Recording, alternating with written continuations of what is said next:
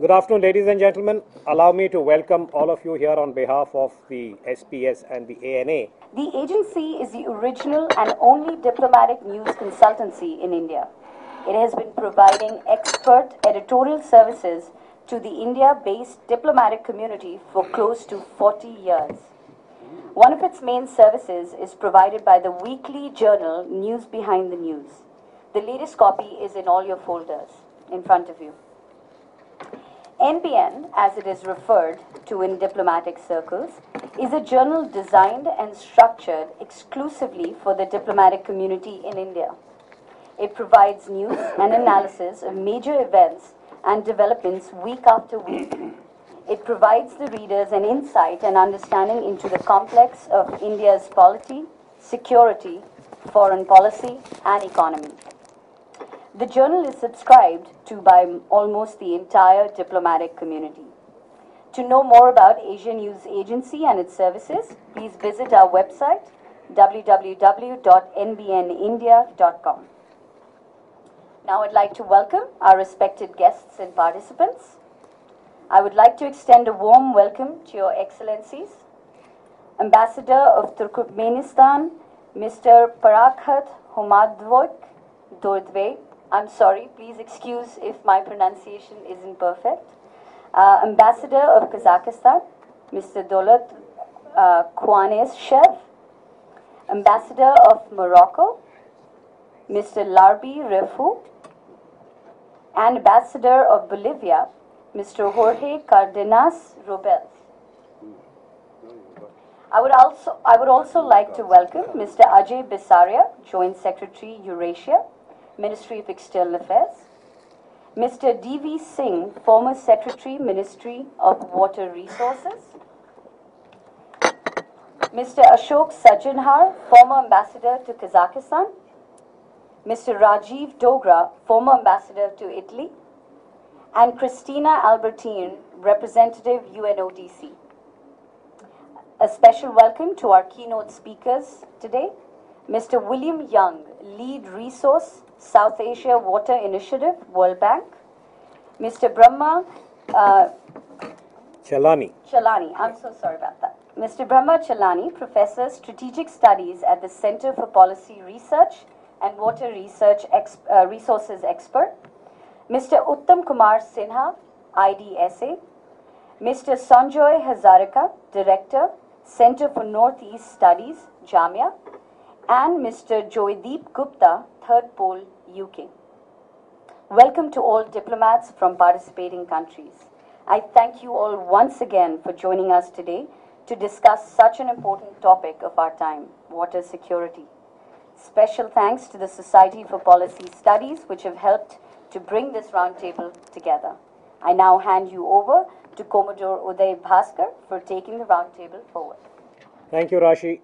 And since a very detailed welcome has already been extended, I will skip that part and move straight into the session, largely because we have, as most of you would have noticed, a very rich panel of speakers, and we are under a slight time constraint, which is why I took the liberty of requesting our distinguished panelists and speakers to stay within the time limits that we have set for ourselves.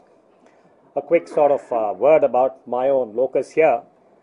I'm with the Society for Policy Studies, and Tarun has very, I think, prudently or intelligently said that, why don't you be the timekeeper? So I have that slightly unenviable task, and you'll bear with me, all my panelists and speakers. We already have one slight change in our program, which is that Professor Brahma Chalani has just sent us a message to say that he is detained due to bad traffic, but he is listed to give the keynote address, which he will as soon as he joins. But I've made a slight tweak to the program, and I'll request Rajiv Dogra, our former ambassador, Ambassador Dogra to Italy, who has been working on these issues for a long time, to be the first speaker and kick off. Just a very quick word before we do that is that to place this whole issue in context, we are very glad to have with us Ambassador Ashok Sajanhar, who is the former Indian ambassador to Kazakhstan and has spent many years both here in headquarters and in postings abroad looking at some of these issues. So without any further ado, I'll request Ambassador Sajanhar, who incidentally now is the chairman of the National Interfaith Dialogue Committee that we have here in Delhi. Ambassador Sajjanar, all yours. Thank you very much, Uday, for your opening comments. Let me also add my voice of gratitude, appreciation, and commendation to SPS and to ANA for putting together this panel, this seminar for this on this very important subject. Now, in my opening remarks, as has been mentioned here, let me identify just a few critical areas or issues as far as the river water disputes, riverine disputes in Central Asia are concerned. Or let us say what is the issue of sharing of water in Central Asia. I will possibly in the 10 minutes or so that has been allotted to me at this moment focus on some of the aspects that have been at the forefront of discussions and deliberations over the last 20, 30, 40 years.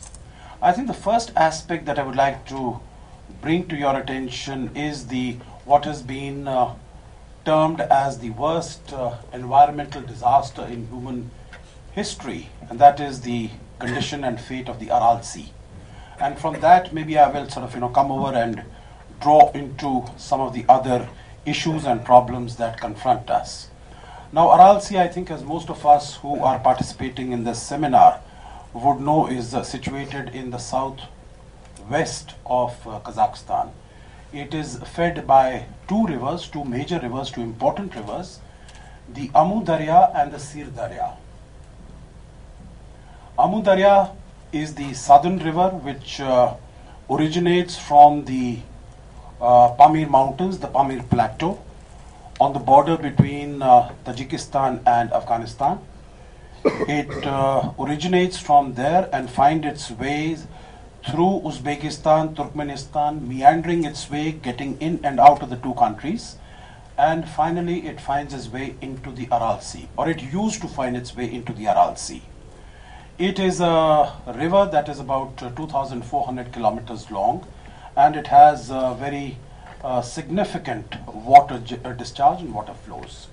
The other river is the Sir Darya, which originates from the Tian Shan Mountains from Kyrgyzstan, and from there it comes to Uzbekistan, Turkmenistan, and gets into Kazakhstan. The problem as far as the environmental disaster that I referred to in the Aral Sea is concerned really commenced in the 1960s, when it was decided by the Soviet Union that to get away from their dependence on imports of cotton from Britain and from the United States, they needed to use the area in Uzbekistan and possibly in the south of Kazakhstan for growing cotton. As a result, Amu Darya, Sir Darya, both these rivers, particularly Amu Darya,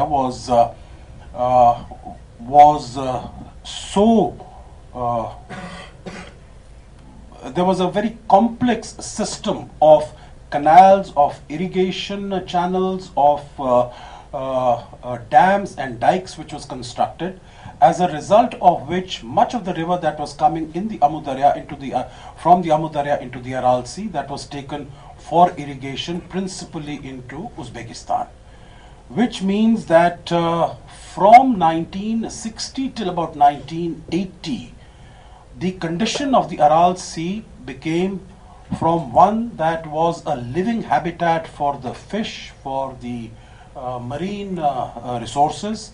It became a dry area. It was completely desiccated. It was completely dehydrated. So much so that the expanse of the sea was reduced to 10% of what it was. Just to give you maybe a few figures in this context, the salinity levels, which used to be about 10 grams per liter, increased to about 100 grams per liter by the end. In the 1960s, it was about 10 grams. The level of water came down by about 23 meters.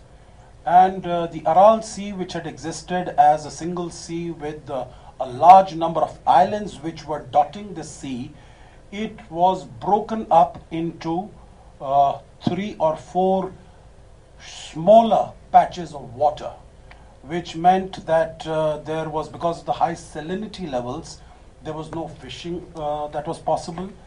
There was no navigation that was possible.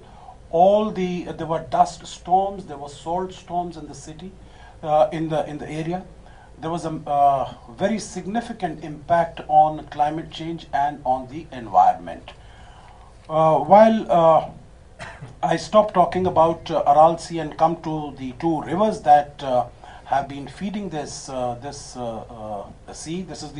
This used to be the 4th largest mass of water in the world, inland lake in the world. But now it was by the end of 1980s and 1990s, it was completely destroyed. So much so that, of course, in the beginning of the 21st century, in 2005, the government of Kazakhstan and the World Bank, they got together to build a dam on the Sir Darya, as a result of which the level of water has been rising. By 2010-11, the level of water had risen to by about 9-10 meters. As I had mentioned, it had gone down by about 23 meters. But it is a debatable point, it is a moot point whether the Aral Sea would again be able to get back to its former glory. Now, if we look at the 2 big rivers that I have mentioned, the Amu Darya and the Sir Darya. The Amu Darya, it goes, as I said, Afghanistan, from the Pamir Mountains, but Afghanistan has not been a part of these discussions so far. Of course, of late, there have been some moves to involve Afghanistan also, and as hopefully peace returns to Afghanistan, that will also become a very important player. Now, let me mention I think the biggest issue as far as river waters in Central Asia is concerned is not of quantity. There are adequate quantities in the rivers that are the river water that is available. It is really of distribution. Problem is of distribution, problem is of water management. Earlier, during the Soviet times, what used to happen is, now as I mentioned, Tajikistan, it holds that is the upper riparian for Amu Darya, and Kyrgyzstan is the upper riparian for Sir Darya. They are the 2 countries which provide the maximum amount of water flow into these 2 rivers.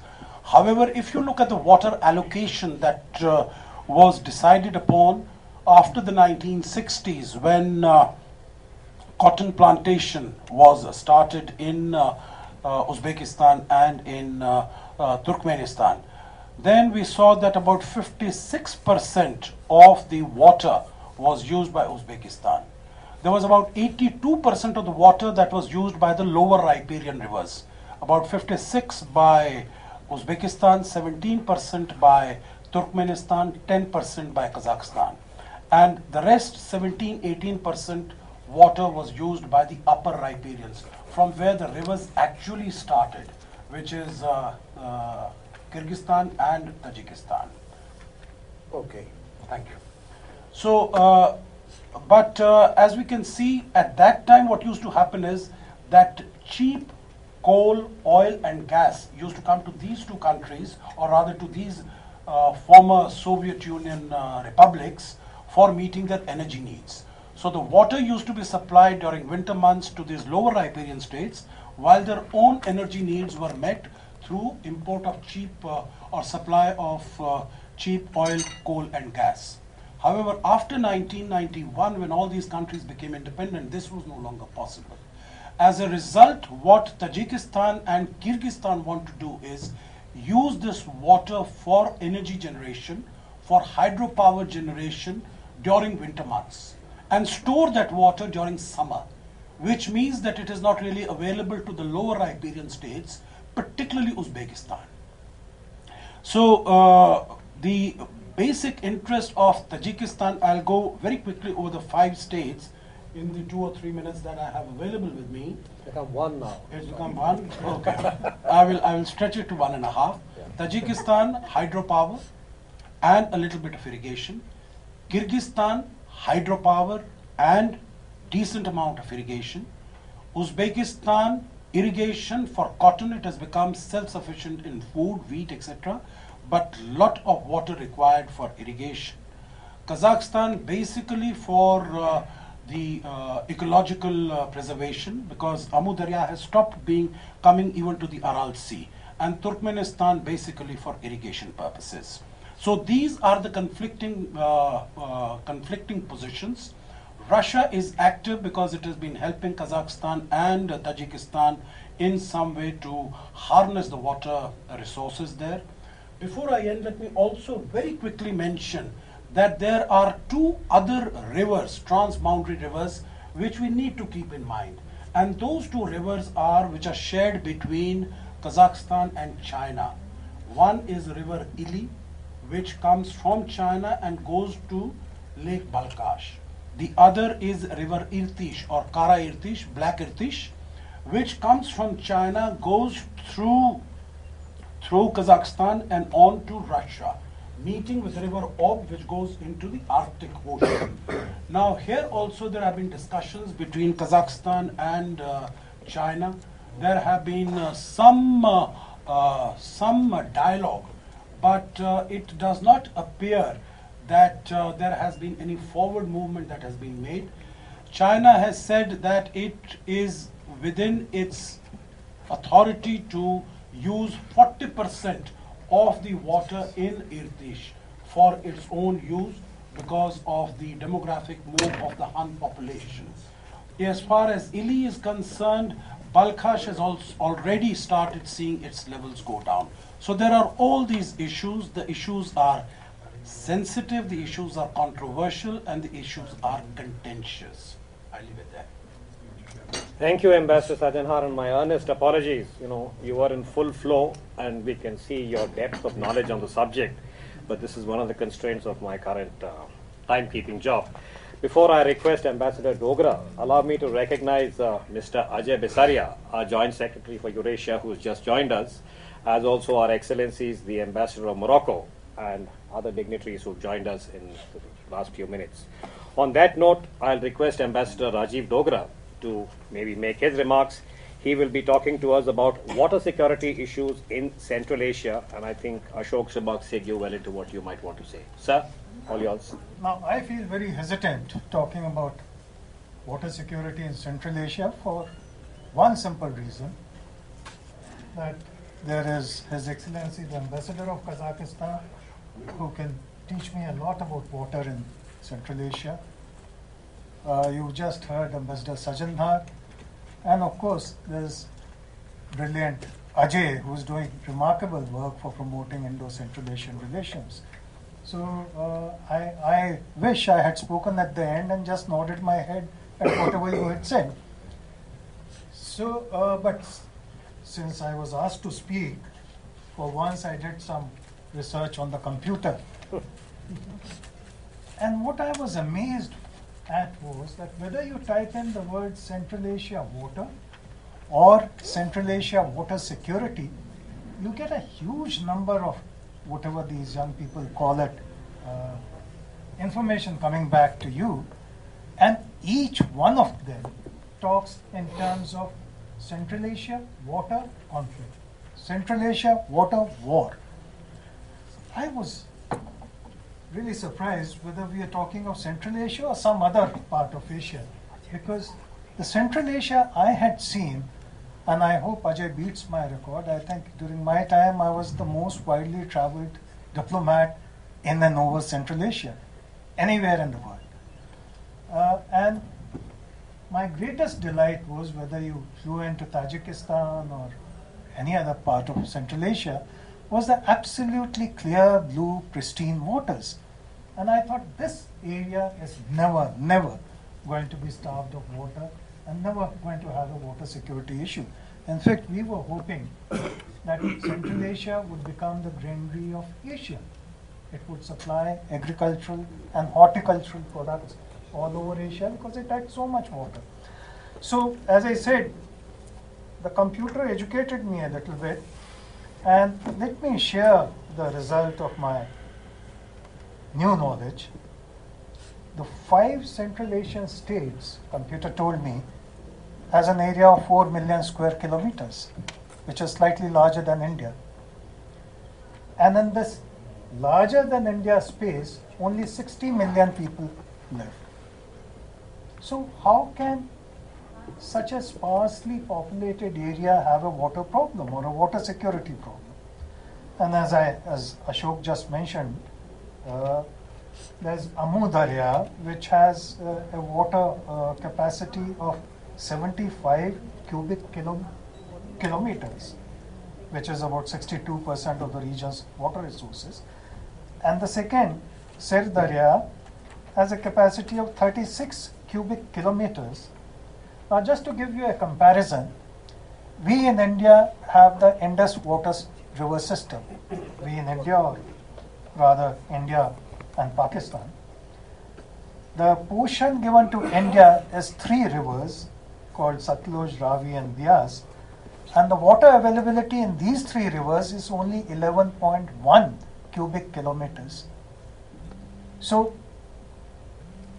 compare this to what is available in the second biggest river in Central Asia, which is Sir Darya, which has 3 times more water availability than 3 rivers which feed probably 70, 150 or more million people in northern India. So once again, I ask myself, how is it that Central Asia is now facing a situation of conflict and even war, as per the computer?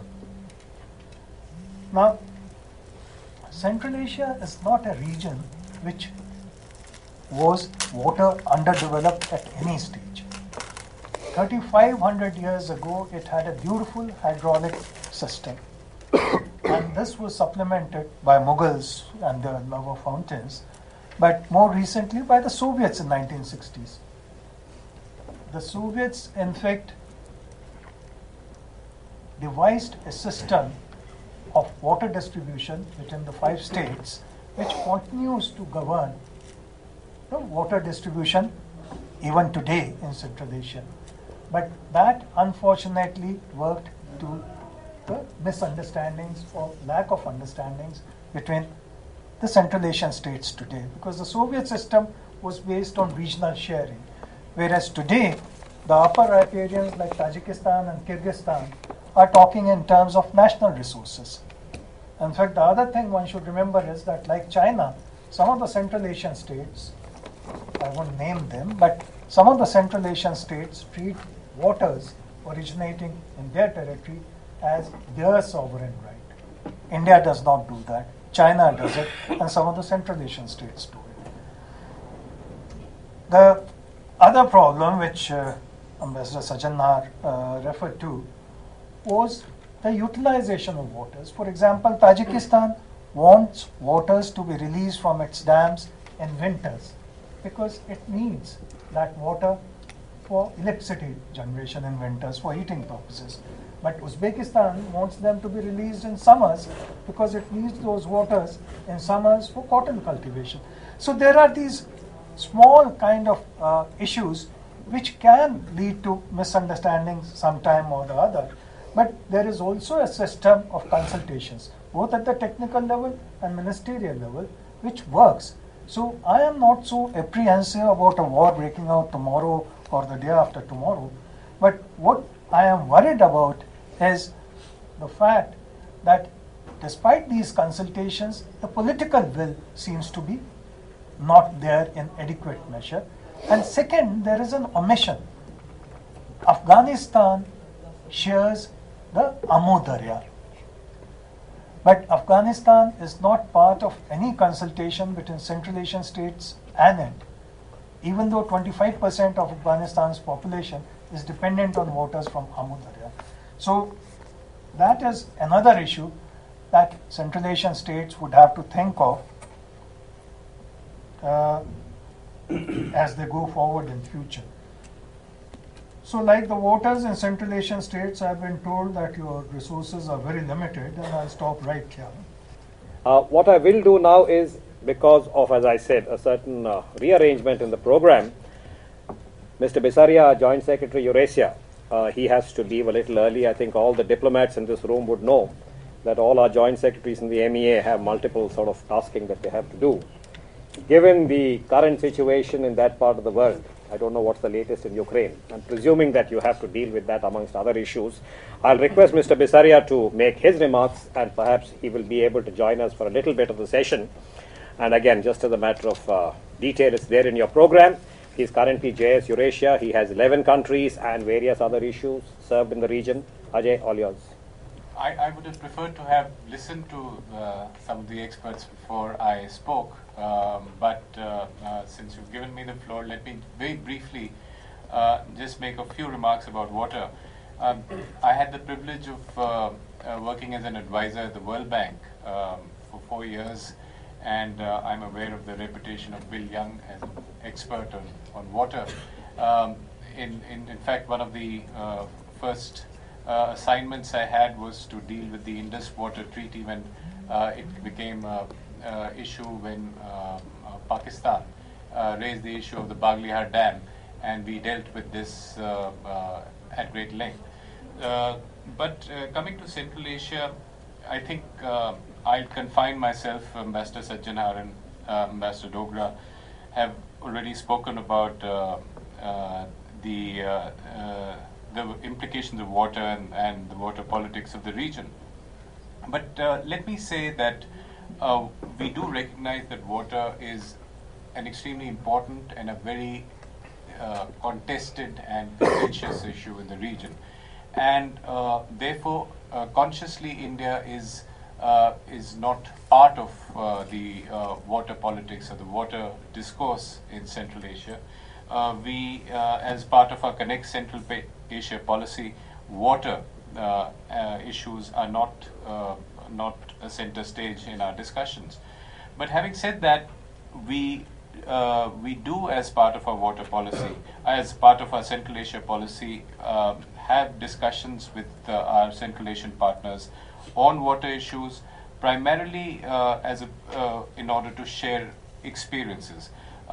We have, for instance, with Kazakhstan, said that we are willing and we have agreed to share experiences on water management issues with our neighbors. We have also similarly had discussions with Kyrgyzstan and Tajikistan. In Tajikistan, we have worked on uprating what we call the Varzob project, a 9.5 megawatt mini hydel station.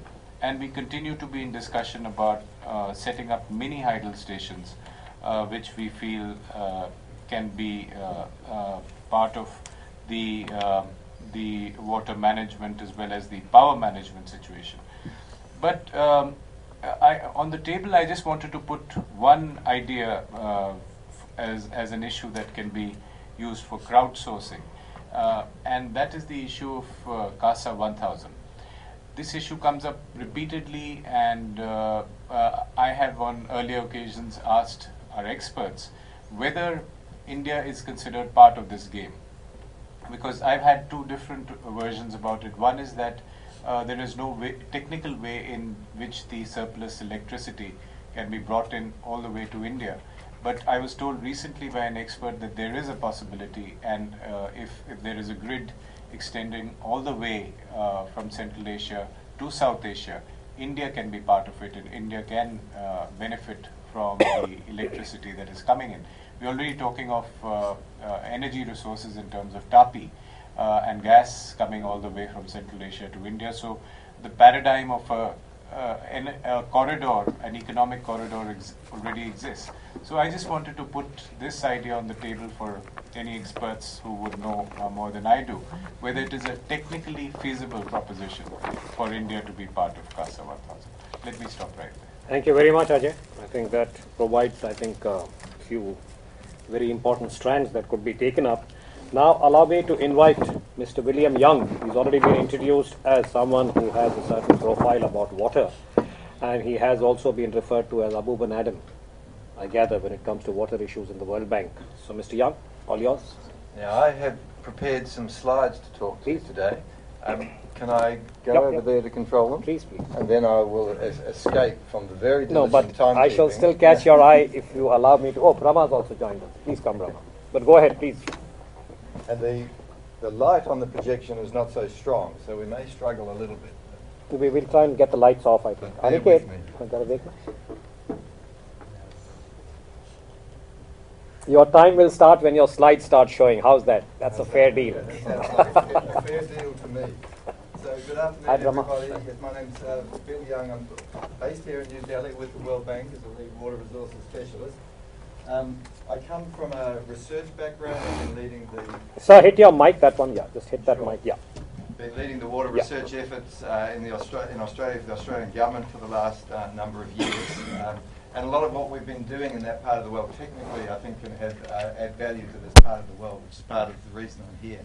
So what I wanted to talk about today, we are shifting gears. Most of the conversation so far has been focused on Central Asia, which is an area which I know far less well. I have had some experience in working in the World Bank in that part of the world on irrigation rehabilitation.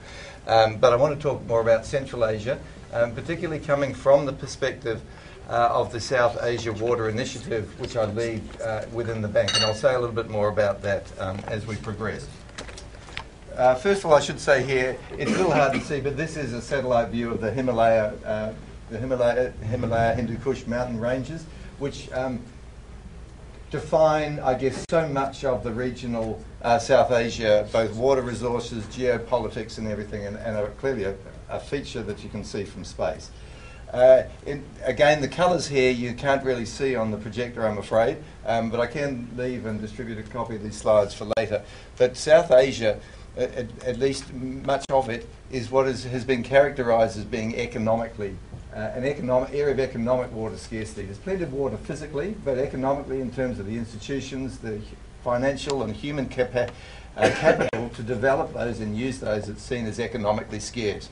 As you move further up to the northwest into the Indus Basin, the more semi-arid region, there are areas of physical water scarcity. So interesting the comments made by Rajiv Dogra. There is a difference, certainly, in the nature of scarcity between these two regions. I was taken with the figures on the areas and the population. If you compare that to the Ganges, with over 600 million people and 1 million square kilometres, you have a population density there of 40 times as much as what was described for Central Asia. So huge pressures on the water resources of South Asia. Also, of course, for the future, a real hotspot in terms of multiple impacts of climate change. Again, a little hard to see here, but there will be issues in this part of the world in climate change in terms of increased flooding, in terms of impacts on degradation of freshwater resources, on impacts on food production systems, and environmentally induced migration. A few of the other challenges of this part of the world, at the top, the typical monsoon pattern of availability of water, hugely strong pattern between the monsoon season and the time in which we need water for agriculture, which means that storage is an important part of the system to buffer out those variability. And if you look at the bottom, you can see that while there is I guess I'll get to the storage question on the next slide, but you can see, for example, between, say, Asia and Europe, we've got about the same amount of water per capita, so we're actually it's not too bad. But it's this great dichotomy between the amount of water and the number of people that makes it a big challenge. In terms of storage, very low levels of storage in terms of dams and reservoirs in this part of the world, and significant technical as well as geopolitical challenges in constructing more storages in the headwaters of the systems. In terms of hydropower, which is the bottom one showing, and it's very hard to see there, but you can see that only a fraction of the economically feasible hydropower has been developed in this part of the world. The hydropower potential of Nepal alone is worth the order of $10 billion a year in electricity at current prices. But arriving at trade and power sharing deals between Nepal and its neighbours is an important part of the problem, or the challenge. The other thing to note, of course, is in South Asia and in the Ganges in particular, but I think the Indus as well, the Brahmaputra a little different, 90% of the water that is used for irrigation. So that is the big footprint in terms of the demand on the water resource. And these numbers show, a little hard to see, that the proportional representation of agriculture and irrigation in GDP has been dropping rapidly over recent decades. So water continues to use a lot of the large part of the resource, but it's contributing less and less in a proportional way as industry and other parts of the economy grow. So there is an increasing challenge, given that water is largely fully committed, to move that water out of agriculture into industry, into the cities for water supplies, and yet continue to produce more food for a growing population. If you look at some of the softer side of things, in many parts of South Asia, the legal and regulatory frameworks for managing water are inadequate. That's just at a national level, not even between countries. Many of the water institutions need strengthening to be able to improve water management. There's a very top-down approach to much of this, and not enough engagement bottom-up from water users. There are no multilateral basin management mechanisms. There are some bilateral arrangements which have been working moderately well, but they all have many of them are narrow and not comprehensive. And there are many vested interests and various policy distortions, some of which have been widely discussed in terms of power subsidies and what that means in the agricultural sector for water use. The bottom graph just is a global view in terms of the number of transboundary agreements around water that have been signed internationally over the last few decades, and you can see that is a sharp decline. As things become more conflict and more difficult, people are less able to negotiate and agree on transboundary arrangements. A few things around from an India point of view. 90% of India is drained by interstate rivers, so transboundary issues are a big domestic challenge for India. And over 1/3 of the water resources of the country is in international rivers. There is a lack of clear implemented interstate allocation rules, and this is leading to ongoing disputes between the states within the country as water resources are increasingly developed. There are some international transboundary agreements, and most of those, or a number of those for different parts of the Ganges Basin, as well as the Indus Water Treaty that has been mentioned. The Indus Water Treaty, of course, is not really it's not a basin mechanism. It's more a partitioning rather than a sharing approach. It's been appropriate to the context there. And all the other treaties have had various iterations and been part of ongoing political negotiations. This is an image I like because it shows to me perhaps some of the lack of regional integration. It's a satellite image of the lights across the Indo-Gangetic Plain leading up into the Himalaya into Nepal, and shows that distinct boundary which reflects issues of economic development, infrastructure and growth. But that strong partitioning, and you can see that in the trade numbers here. South Asia, in terms of intra-regional trade within the region is the least integrated of any region in the world. And very different, interestingly, between Europe and Central Asia, where there's a lot of trade between countries. And so this is sort of undermines, I guess, regional economic development in many ways. I wanted to say a little bit about South Asia Water Initiative. This has been going since 2009, but we've begun a new phase in the last year or so with money donated from the governments of the United Kingdom, Australia and Norway. It has an objective to increase regional cooperation in the management of the major Himalayan river systems of South Asia to deliver sustainable, fair and inclusive development and climate resilience. How we're going about this is by seeking to catalyse reforms and investments in water infrastructure through three modalities, if you like: filling key knowledge gaps, raising awareness and building capacity, and acting as a neutral broker of dialogue and negotiations, particularly to dialogue. I'll skip that. Our key principles, I guess, are we are focused on water resources management, even though that is not sort of in headlines in the objective. We're very much focused on the regional cooperation, the transboundary elements at a river basin scale. We seek to be inclusive and multidisciplinary, and we seek to be participatory and deliberative. So those are our main, how we guide what we engage in. We are structured around the three major river basins of the Indus, the Brahmaputra and the Ganges, as well as a focus on the Sundarbans landscape at the bottom of the Ganges-Brahmaputra system. We have a fifth theme on cross-cutting dialogue and cooperation, where things which are not basin-specific are managed from. So you have 2 more minutes. 2 more minutes, perfect, thank you, Chair.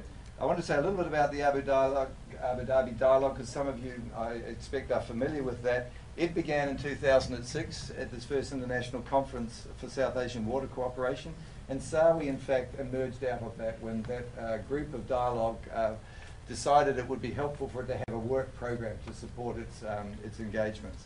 And so donors supported that from 2009. We are now moving with ADD to a stronger focus on the specific basins and forming basin forums or discussion groups. That's begun in the Indus with a couple of meetings, one in Kabul last year and a study tour in the last month or so through to Ecuador to look at cooperative approaches to glacier monitoring. We're beginning to establish dialogue mechanisms for the Ganges and Brahmaputra basins as well. Challenge or confront some of long-held opinions, and we are keen to use it to engage more fulsomely on dialogue around these issues with key stakeholders. I might leave that one up, Chair, just because there's what I see as some of the key challenges and opportunities for SAWI around, perhaps that second one is important, identifying and demonstrating win-win opportunities in transboundary basin management. I think it's easy to assume that cooperative approaches always lead to a win-win outcome. I don't think that's necessarily the case, and I think there's a key job there for people involved in analytical work to show and reveal what those win-win opportunities actually are. And I'll leave it there. Thank you. Thank you, Mr. Young.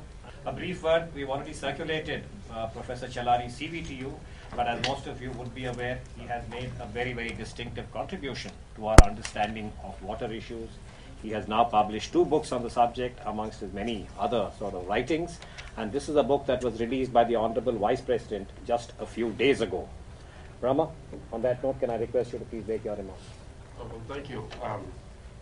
Let me begin by congratulating Uday and his team for organizing this important seminar. Central Asia and South Asia share not only history and culture, but they also share common water security concerns. In fact, water is emerging as a key issue, not just in Central Asia and South Asia, but Asia as a whole. If you look at Asia as a continent, it is a pretty water-stressed continent. Its water resources in per capita terms are not even 1/10 that of South America. They're less than 1/4 of North America, barely 1/3 of Europe, and 25% less than Africa. Many people think of Africa as being the driest continent. Actually, it's Asia, which is the driest continent, in fact, the fastest growing continent in the world. Asia's water crisis actually raises the issue whether Asia can continue to be the global economic locomotive without finding ways to mitigate its water crisis. Another feature about Asia is that much of the water on this continent is a shared resource. Dependence on cross-border water inflows is high. This makes interstate cooperation essential. Only one country is happily placed in Asia. I can imagine, you can guess that country. It's China. China's dependency on cross-border water inflows is one of the lowest in the world, less than 1%. And this happened not because of geography, but because of guns. Its annexation of the Tibetan Plateau and Xinjiang changed the water map of Asia. The Tibet Plateau, as you know, is the source of the major rivers of Asia, while Xinjiang is the source of 2 rivers that flow into Kazakhstan, the Ili and the Irtysh rivers. So in one stroke, the water map of Asia changed after the communists came to power in China. Coming specifically to Central Asia and South Asia, these are 2 regions that share water insecurity concerns. And water insecurity is a growing issue in both these sub-regions. In terms of land area, it's interesting to note that both Central Asia and South Asia, as defined in Western literature, because these are artificial constructs, but just going by the US State Department definition of what South Asia is, which is the Indian subcontinent, and Central Asia being the 5 stans of the region, the land area size is about the same.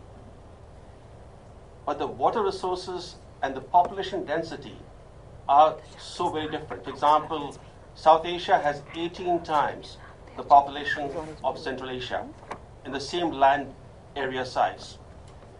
In global terms, Central Asia has 0.6% of the world's internally renewable water resources, while South Asia has 4.1%.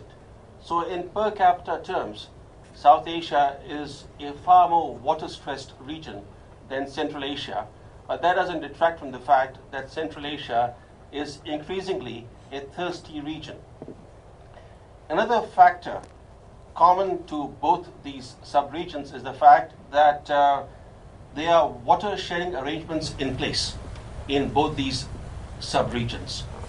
There are 57 transnational river basins in Asia, but the vast majority of them have no water sharing or any cooperative institutionalized mechanism in place.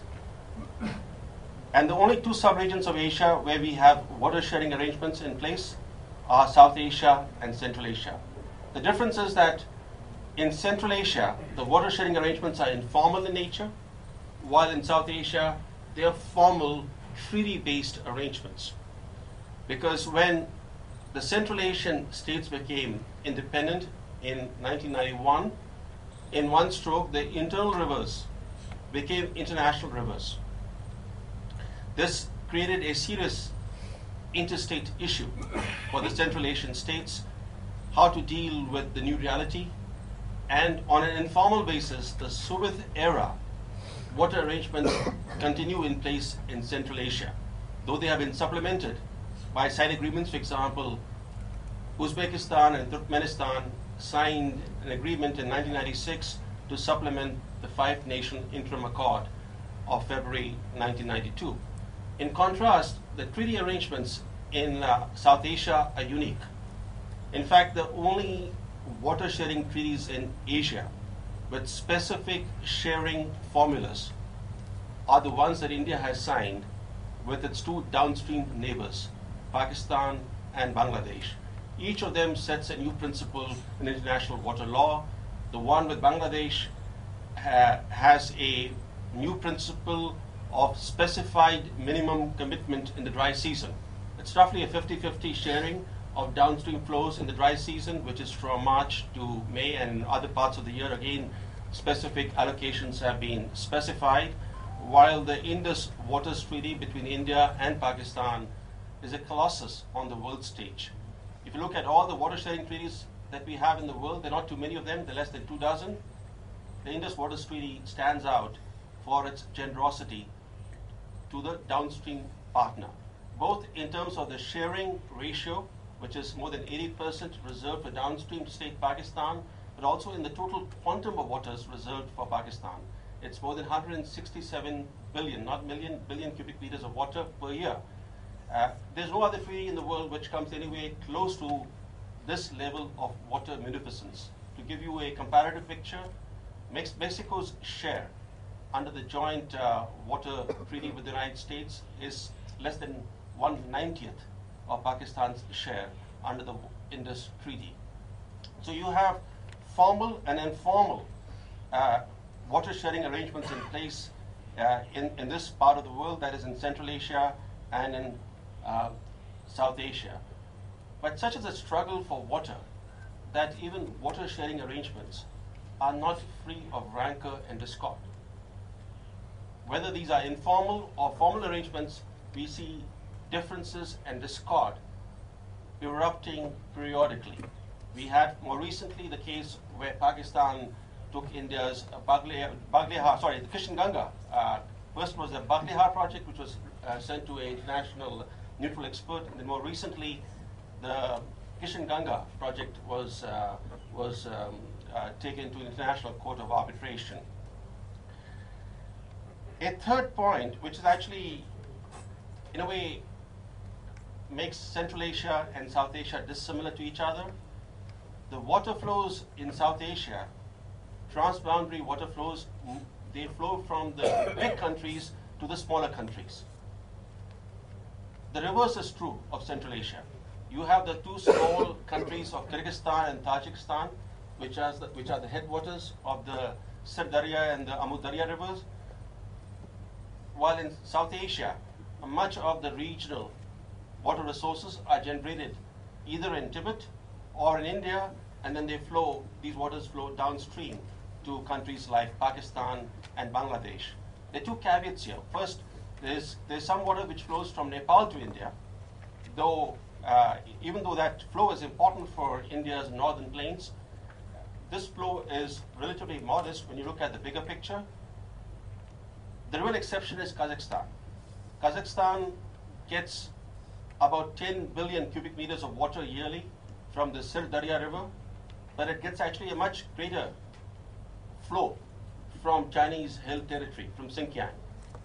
The Ili River and the Irtysh River together are the source of more than 21 billion cubic meters of water for Kazakhstan from Chinese territory.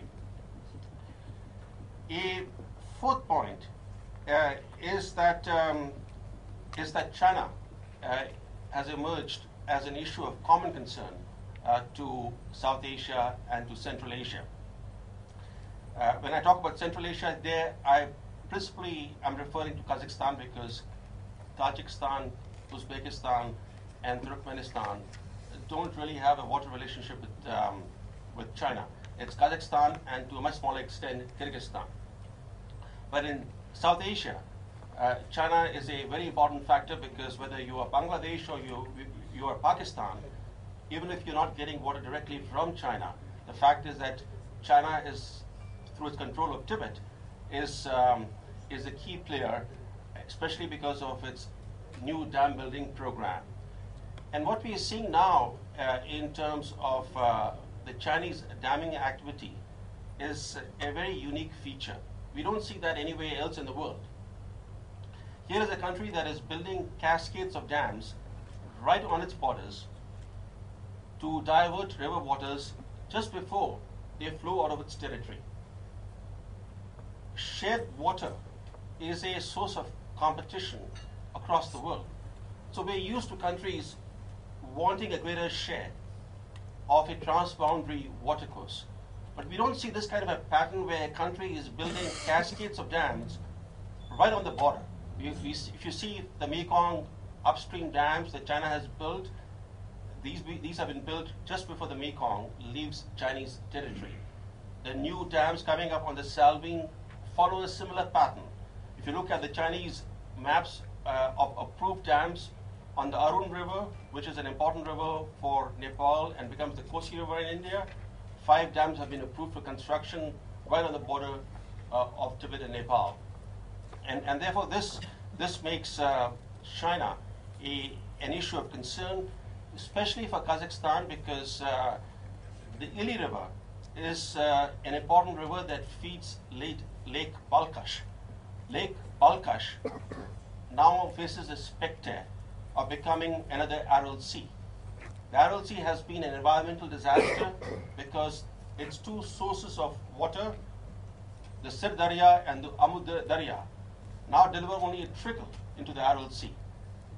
The Aral Sea has shrunk to barely 1/4 of its original size. And now, because of the diversion of the upstream waters of the Ili River, Lake Balkhash faces the threat of becoming another Aral Sea. Similarly, if you look at the Irtysh River, which flows into Kazakhstan and then flows on to Western Siberia, where it merges with Russia's Ob River, the diversion of upstream waters by China by building a canal to feed its booming oil town of Karamai is threatening the water security of Western Siberia. So what we are seeing is that a number of countries that neighbor China in Central Asia, including Russia, as well as the countries of South Asia, have a common concern about China. The fifth point is on the role of agricultural exports in exacerbating water stress, both in Central Asia and in South Asia.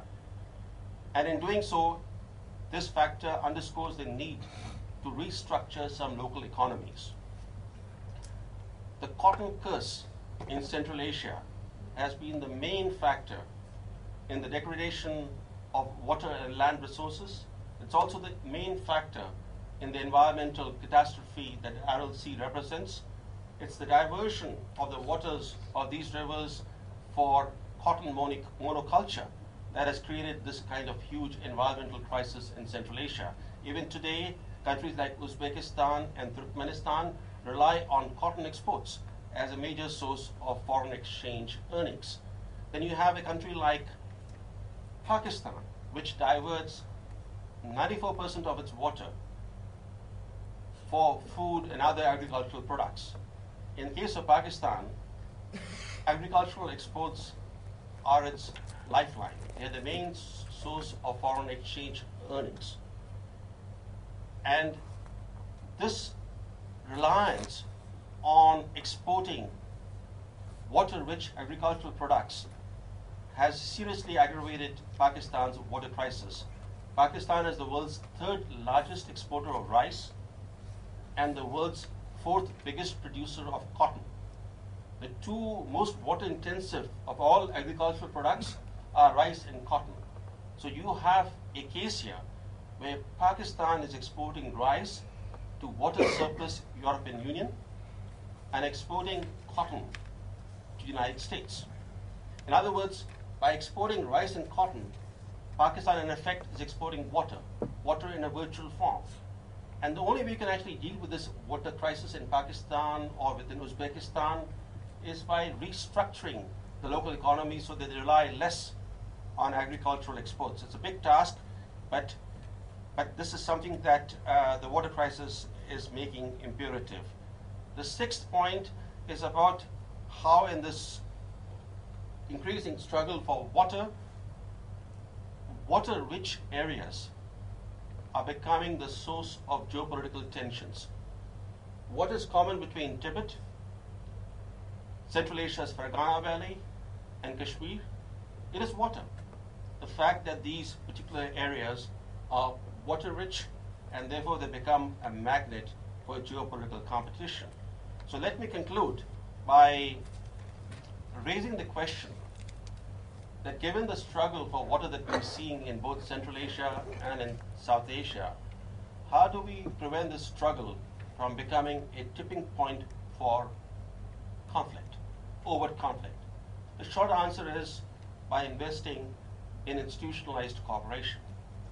There is no other mechanism other than to cooperate with each other on transnational water resources. Transparency, collaboration, and sharing are the building blocks of water peace. These subregions also need new market mechanisms, public-private partnerships, innovative practices and technologies, conservation, smart water management, and increasing resort to unconventional methods of water management and sourcing supply. Thank you. Thank you, Professor Chelani. I think that was a very comprehensive and lucid overview, in many ways a curtain raiser to his book. Having had occasion to see it, I would urge all of you to read that book. I think it has a lot to offer. Brahma's made 2-3 very relevant points. One is, I think, about the current pattern that we have as far as water sharing is concerned. And he has drawn specific attention to the Indian model, as it were, which has equity, a very equitable arrangement of sharing as the basic foundation, and the practice in relation to other parts of Asia, particularly China. And I think he's also drawn very, very important attention to cotton and rice and what it means for large parts of Asia. And I think this again gives us a very appropriate introduction to the ambassador of Kazakhstan, who I think, as the largest state there, will give us the Kazakh view on the subject. But before I welcome the Excellency, the Ambassador of Kazakhstan, allow me to introduce and welcome the Ambassador from Turkmenistan also, who's joined us. He will follow, his remarks will follow that of our Kazakh Ambassador. Sir, all yours. Thank you very much, Mr. Professor, for giving me the floor after such a very interesting presentations, and I would like to start with our acknowledgements. I think that Ambassador Sajanhar and Ambassador Dogra spoke very well on the existing situation and the, let's say, evolution of the situation of the water resources in Central Asia, and particularly in Kazakhstan. Both of them have very extensive experience and exposure with Central Asia and particularly with Kazakhstan again, as His Excellency Ashok Sajankhar was ambassador to Kazakhstan, and he recently published a very fundamental article on the state of bilateral relations. Ambassador Dogra was in the shoes of Mr. Ajay Bisaria, who is now Joint Secretary. Yes, yes, yes. Previously, now, yes, Ashok very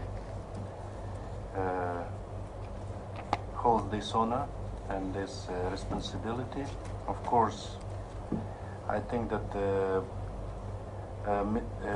His Excellency Ambassador Sajankhar was quite eloquent in describing the current situation and the history of the yes, okay, yes, and the current status of the water problem, I mean transboundary water problem, and I also am thankful to both experts and to our main speaker, Mr.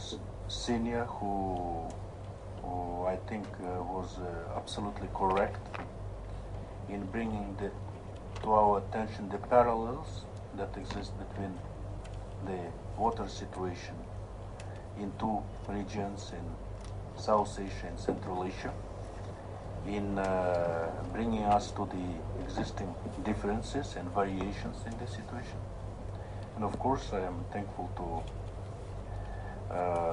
the representative of World Bank, Dr. Yang. I understand he also has an experience of dealing with the water problems in the region of Central Asia as well. Well, I think that the main, I cannot add too much to the description of the situation and to the, let's say, technical and scientific side and aspects of the existing problem. I think that main issues are this, that the water situation remains acute and probably the prospects for the amelioration or the progress with this situation are still very bleak. Second, it is, and what is the most concerning that we have in Central Asia, the area of the ecological, environmental catastrophe, disaster, that is Aral Sea. Second, we have the deterioration and degradation of the situation with water resources in some other areas, for instance, Balkhash Lake, and all those concerns are related to the transboundary water problem.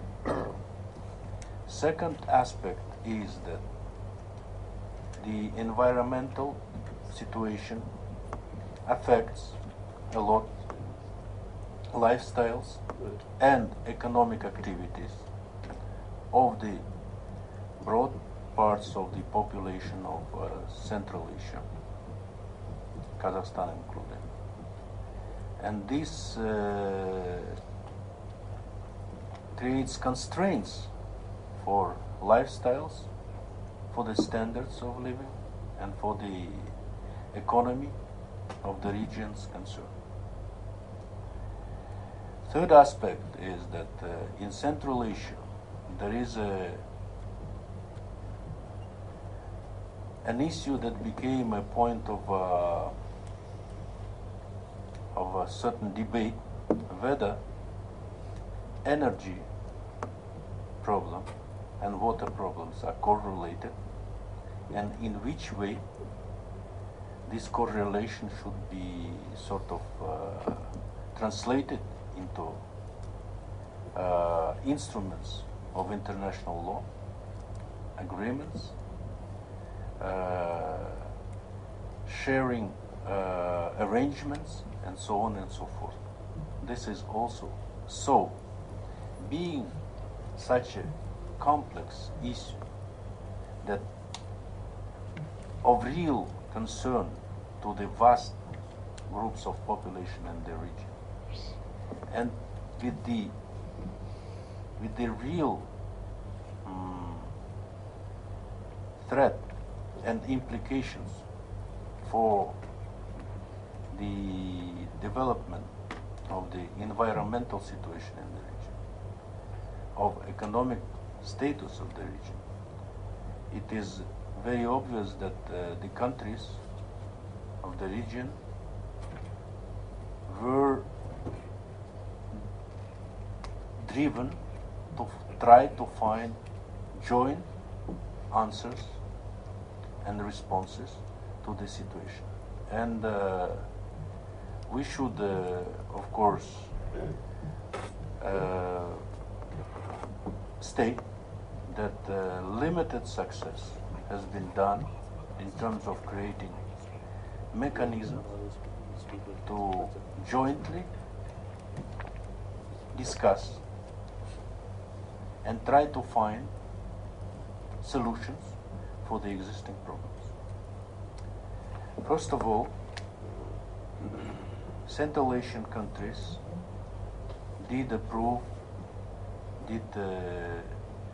the framework agreement on the water and energy resources of the basin of Sirdarya River.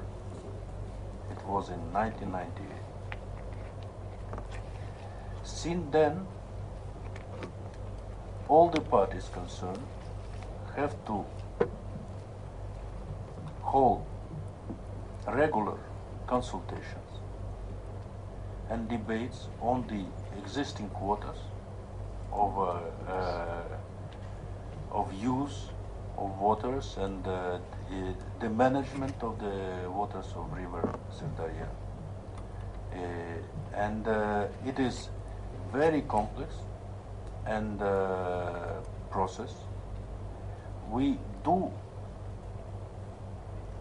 have pitfalls in this process, and we cannot really state so far that this arrangement works the way it suits and it satisfies the needs of parties concerned.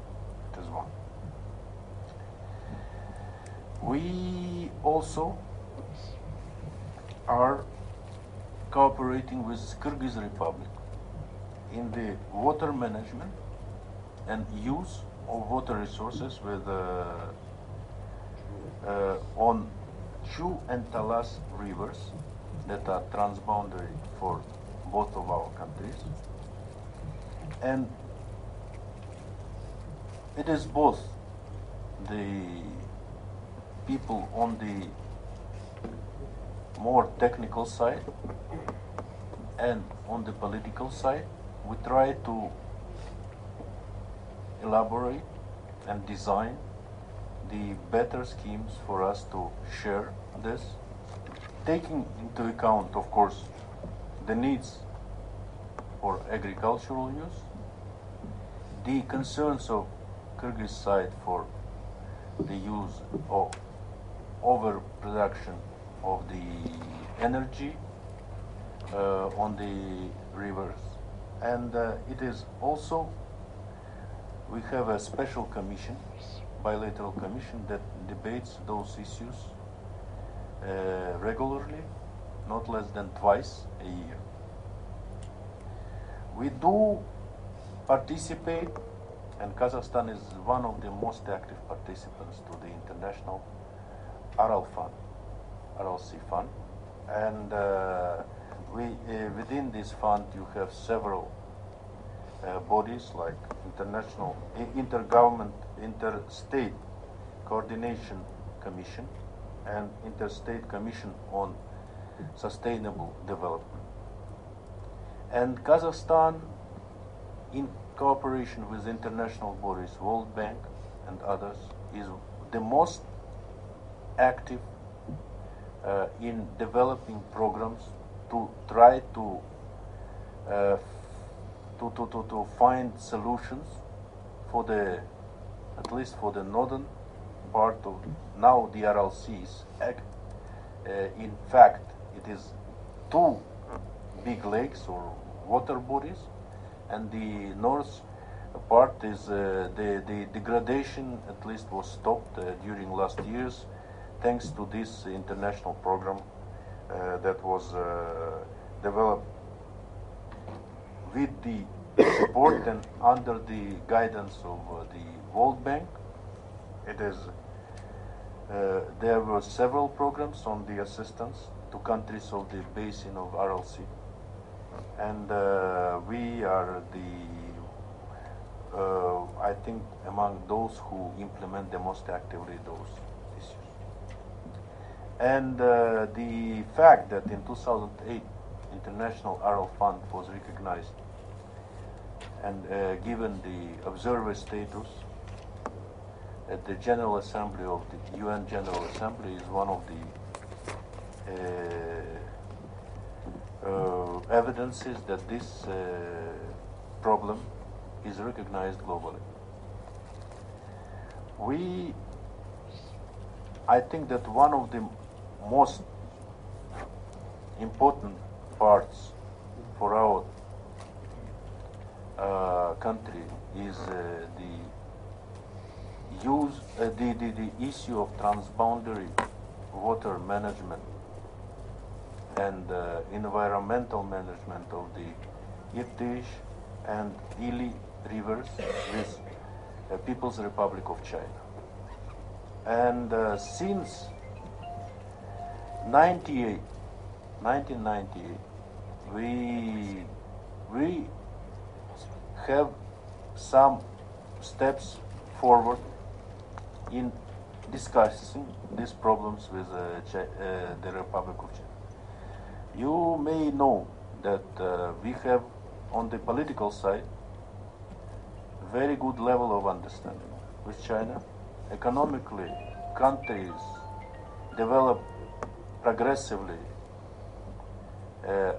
our bilateral trade, investment, and cooperation. And I think there are all the political prerequisites for us to solve the problems of transboundary use of water resources in a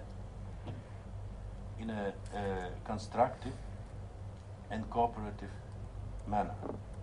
Nevertheless, there is a huge and dynamic development of Xinjiang autonomous region of China that grows very high in the last 20 years, and there is an increase in physical terms of population, of the economic activity in the region, and both of them creates more pressure on the existing water resources and water flow of the rivers. And our main speaker was saying about the issue of the Lake Balkhash. Yes, some academics, I understand that I'm. Yes, I should be. Please. Yes, I'm not stopping here, but I only say that with China, at least what we have Intergovernmental Commission. We have several documents signed, and we should develop I think that the issue of we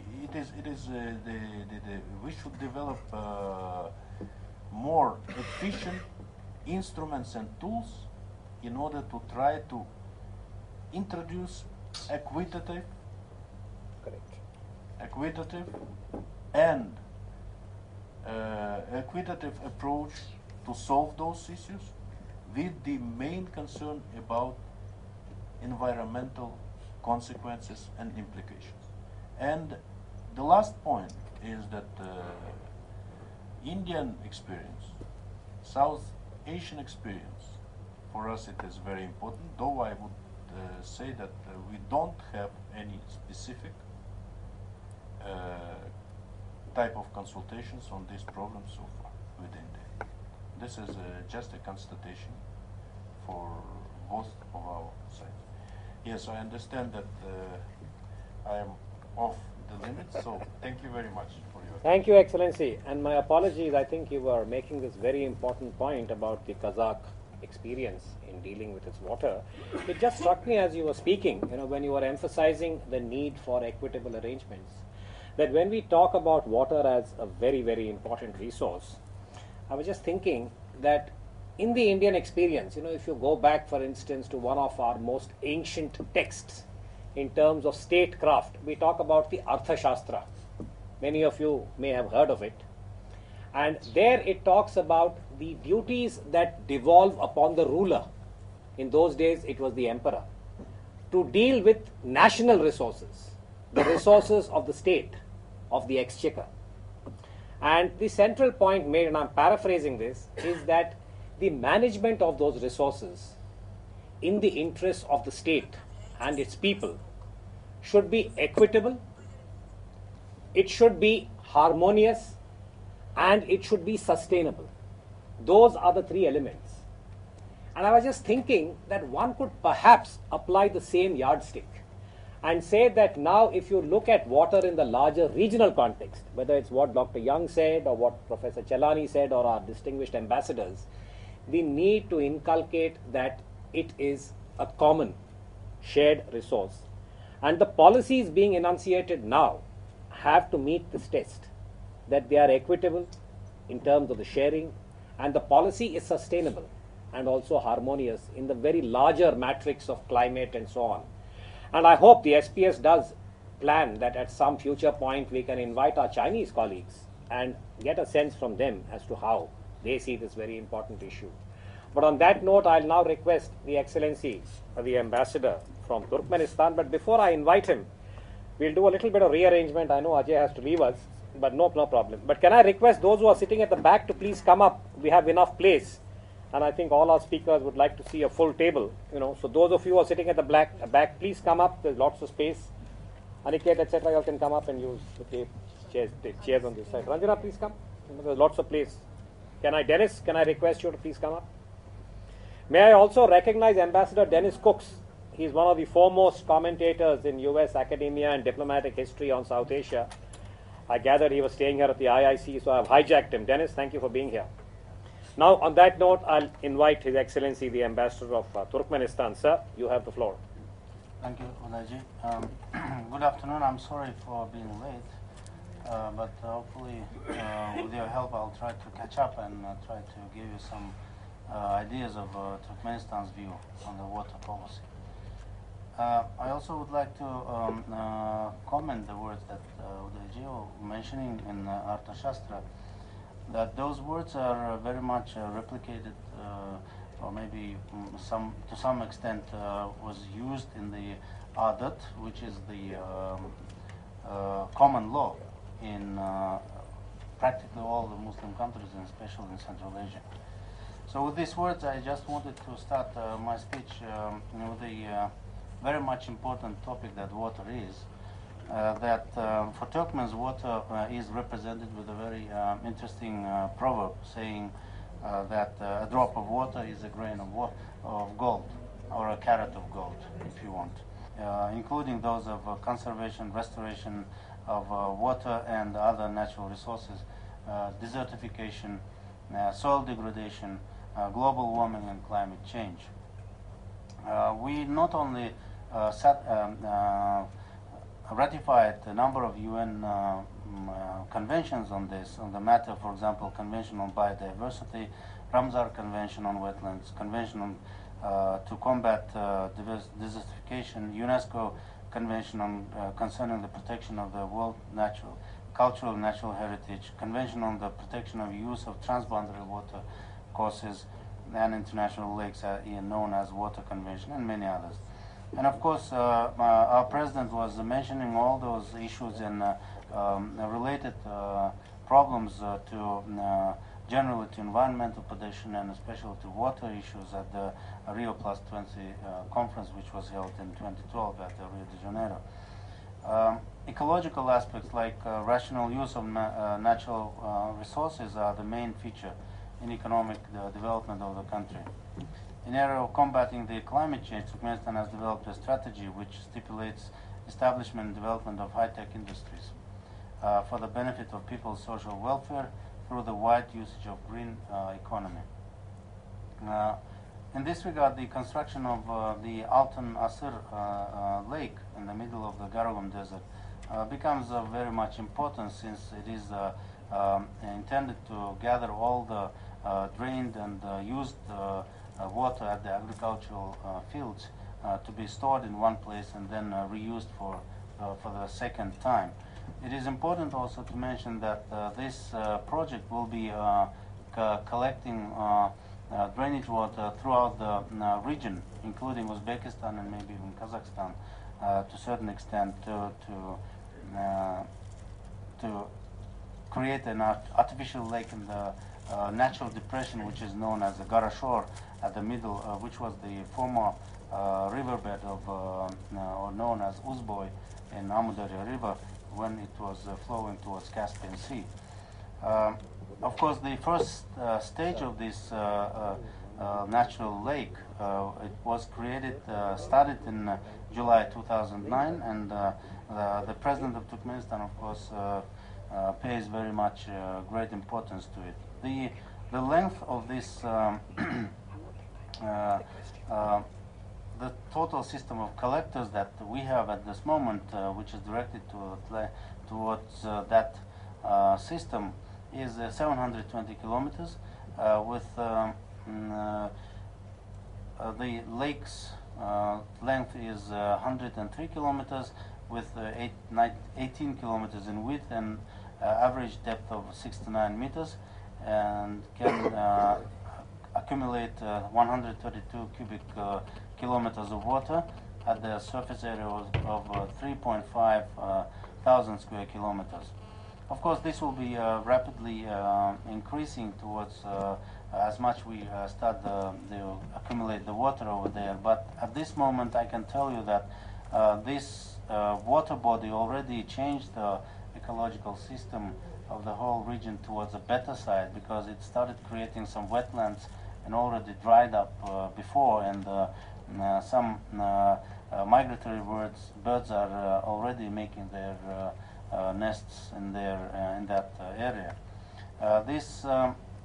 Of course, the collection of this drainage water will help us to prevent, discharging this used and drainage water into the natural depressions like Amudarya River or any other, or RLC or any other place. So it means that, in a sense, the attempts of my government is going towards the limitation of drainage water into the natural water system, which is flowing towards RLC.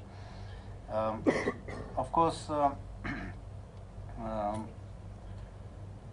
that the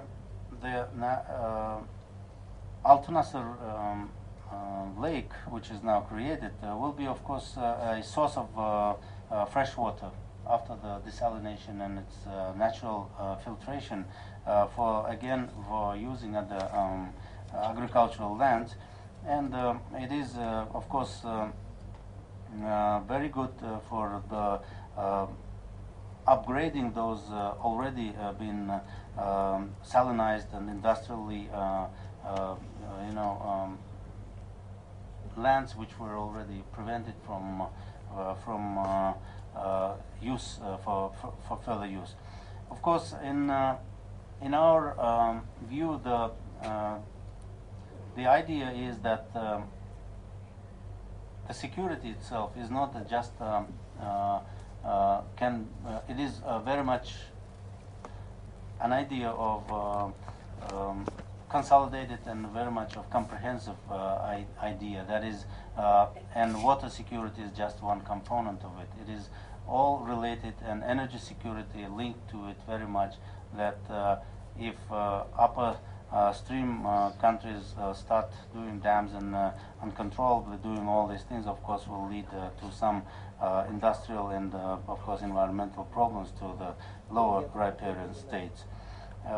Of course, in the course of the history, the RLC is one of the major disasters, and we acknowledge that, and we do all the best, whatever we are able to do in order to preserve it. And this lake that I was mentioning is one of the solutions to this. And from our side, we have created a special contingency plans, and we have a program of ecological rehabilitation and all these things for the lands that already been degraded by the overuse of water. Of course, cotton is one of the major export commodities of Turkmenistan, but it is not an overwhelming one, of course. And of course, it plays some role in the GDP, but it doesn't make much to the, I would say, to the creation of that problem. That, of course, and because we are now trying to diversify the agricultural products into other low intensity, and plus using more of the advanced achievements of the technological development. Then, of course, and finally, I had a lot of points here, but since I am very much limited in time, I just wanted to point out that, of course, for ecological betterment of the country, the tree planting campaigns that we do every year are playing a major role. And this year we're planning again to plant some 3 million saplings around the cities and all the areas where the scarcity of water is, getting more worstly affected areas. And finally, as water is, since it is a source of energy and life, is central to nearly every major challenge and opportunity to the world that faces today. It can be a uniting as well as confronting factor. But as a responsible member of international community, Turkmenistan looks far beyond and treats the first one as the ample opportunity and priority in this foreign policy. As an example here, I would like to bring to attention to this august audience that there is a Dostluk Dam, which is constructed on the river Tejen, which is flowing from Afghanistan and Iran towards Turkmenistan, where we have a 50-50 share agreement between Iranian government, and practically this is one of the important steps towards putting some sort of forward thinking into the transboundary sharing of water resources and all this. Thank you very much. Thank you, Excellency. Again, my apologies. I can see that you had a very detailed text, but when we come back to the QA, hopefully some of these issues can be raised again. Allow me now to recognize our representative from the Embassy of Tajikistan, Mr. Usman Ali Saidalev. Sir, you have the floor. Distinguished Chairman and other ladies and gentlemen,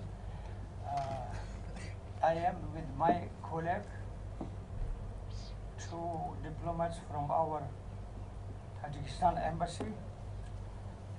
We are very thankful to the chairman of Asia News Agency and to the chairman of Society for Policy Studies for invitation and for holding such kind of very useful round table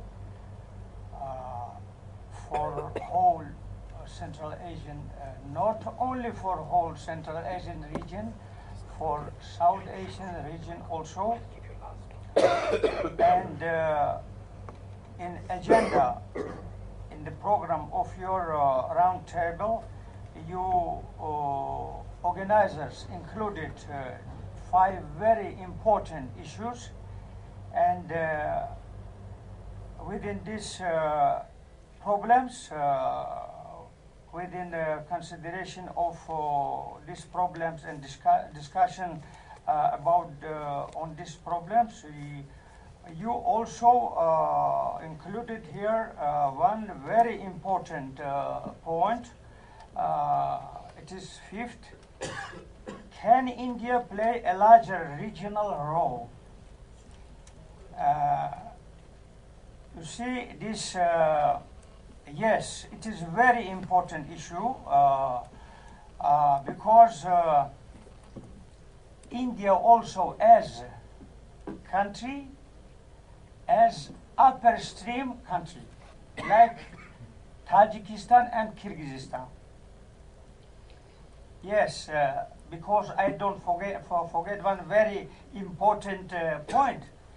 And organizers of the round table included in their consent note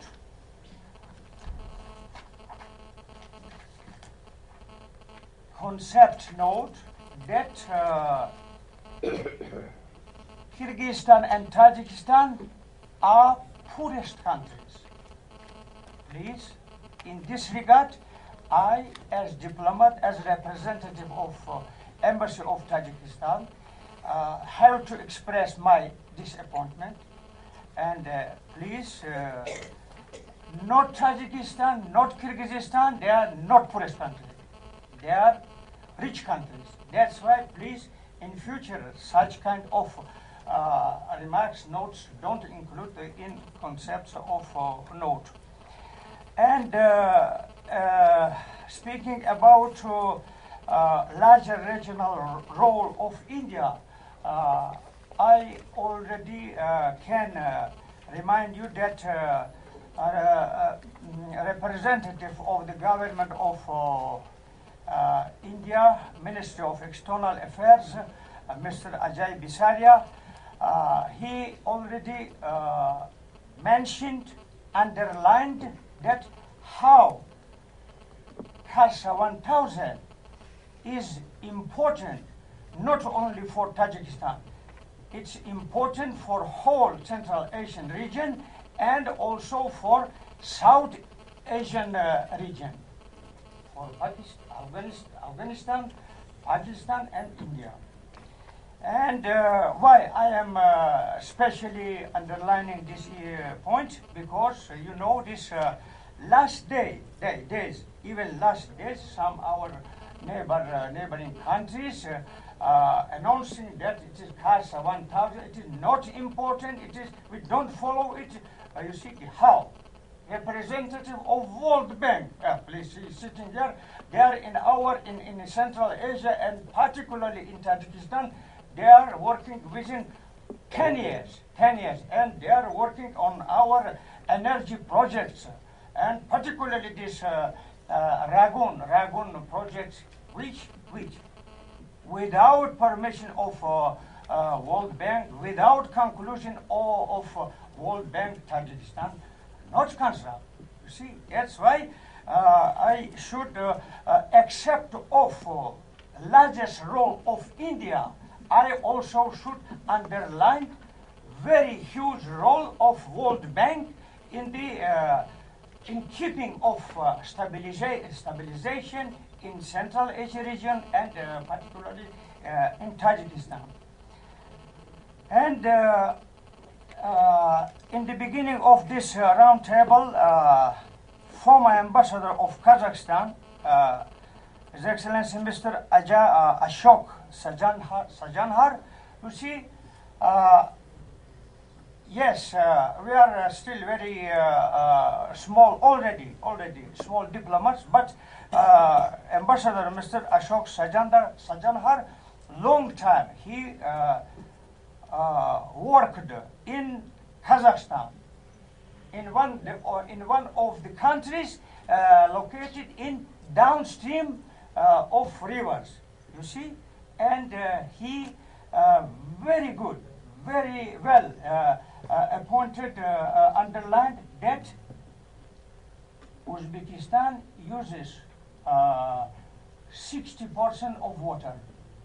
of volume of water of Central Asia. Turkmenistan, Mr. Ashok told 70% of whole volume, but maybe it is maybe they uses less, not 70, maybe less than 70%, and Kazakhstan uses only 10%, and 10% of all water. And sir, also Mr. Ashok underlined about cotton and grain. He meant wheat and rice. Sir, right now I don't remember exact, but I know cotton uses water maybe 10 or 20% more than rice and wheat.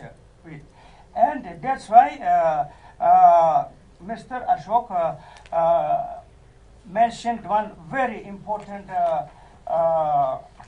point, that only Uzbekistan, with extensive cotton and agricultural irrigation alone, accounting for more than half of the region's water consumptions. You see, it is not I am telling about this today. He is not sitting, Mr. Bekzad Alimjanov, next to me. Not because this representative of Uzbekistan not attended. We, with him, visited Kolkata with His Excellency Ambassador of the Turkmenistan, and we there cooperated very well. And I today also was waiting for his visit to share about these problems. But unfortunately, it is not. For that I blame some country or something. And okay, two words I want to inform you about some points of our global policy, regional and global water policy of Tajikistan. Forming almost 60% of the water flow of the area Aral Sea Rivers Basin, Tajikistan has generously shared water resources with its neighbors. So, out of 64 kilometer cubic water formed on its territory, on our territory, the country uses only 10-11 cubic kilometers from 64 cubic kilometers, representing 10% of the total runoff basin, and at that time when the country specific indicators of water volume and irrigated area per capita in Central Asia are the lowest. Tajikistan, along with other countries in the region, annually allocates additional water to support environmental systems of the Aral Sea and Aral Sea region. So, for 1992 and 2010, Aral Sea and the Aral Sea region on an average allocated 12.1 kilometer cubic of water per year, which is slightly more than the annual limit of Tajikistan. In order to provide the population of Central Asia with clean drinking water, Tajikistan proposed the creation of the International Consortium for the use of clean fresh water of Sarez Lake. In the face of the water supply deficit rise observed in the region, the project is certainly met with special attention. It should be noted that this significantly reduces the risk of breakthrough of this lake, which threatens the lives of 6 million people in Afghanistan, Tajikistan, Uzbekistan, and Turkmenistan. Global level actions of the country on water are characterized by the desire to attract more attention of the world community to address water issues and improve water cooperation. The country actively promotes water issues on the global agenda and is the initiator of almost all water resolutions of United Nations General Assembly in the past decade. It was at the suggestion of the government of Republic of Tajikistan that the International Year of Fresh Water 2003 International Decade for Action Water for Life 2005-2015 and the International Year of Water Cooperation 2013 were declared, the concept of which is the idea of giving high priority to water issues and taking appropriate actions to resolve them at all levels.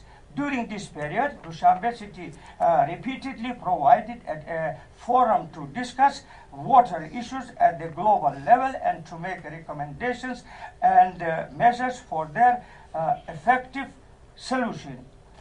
I think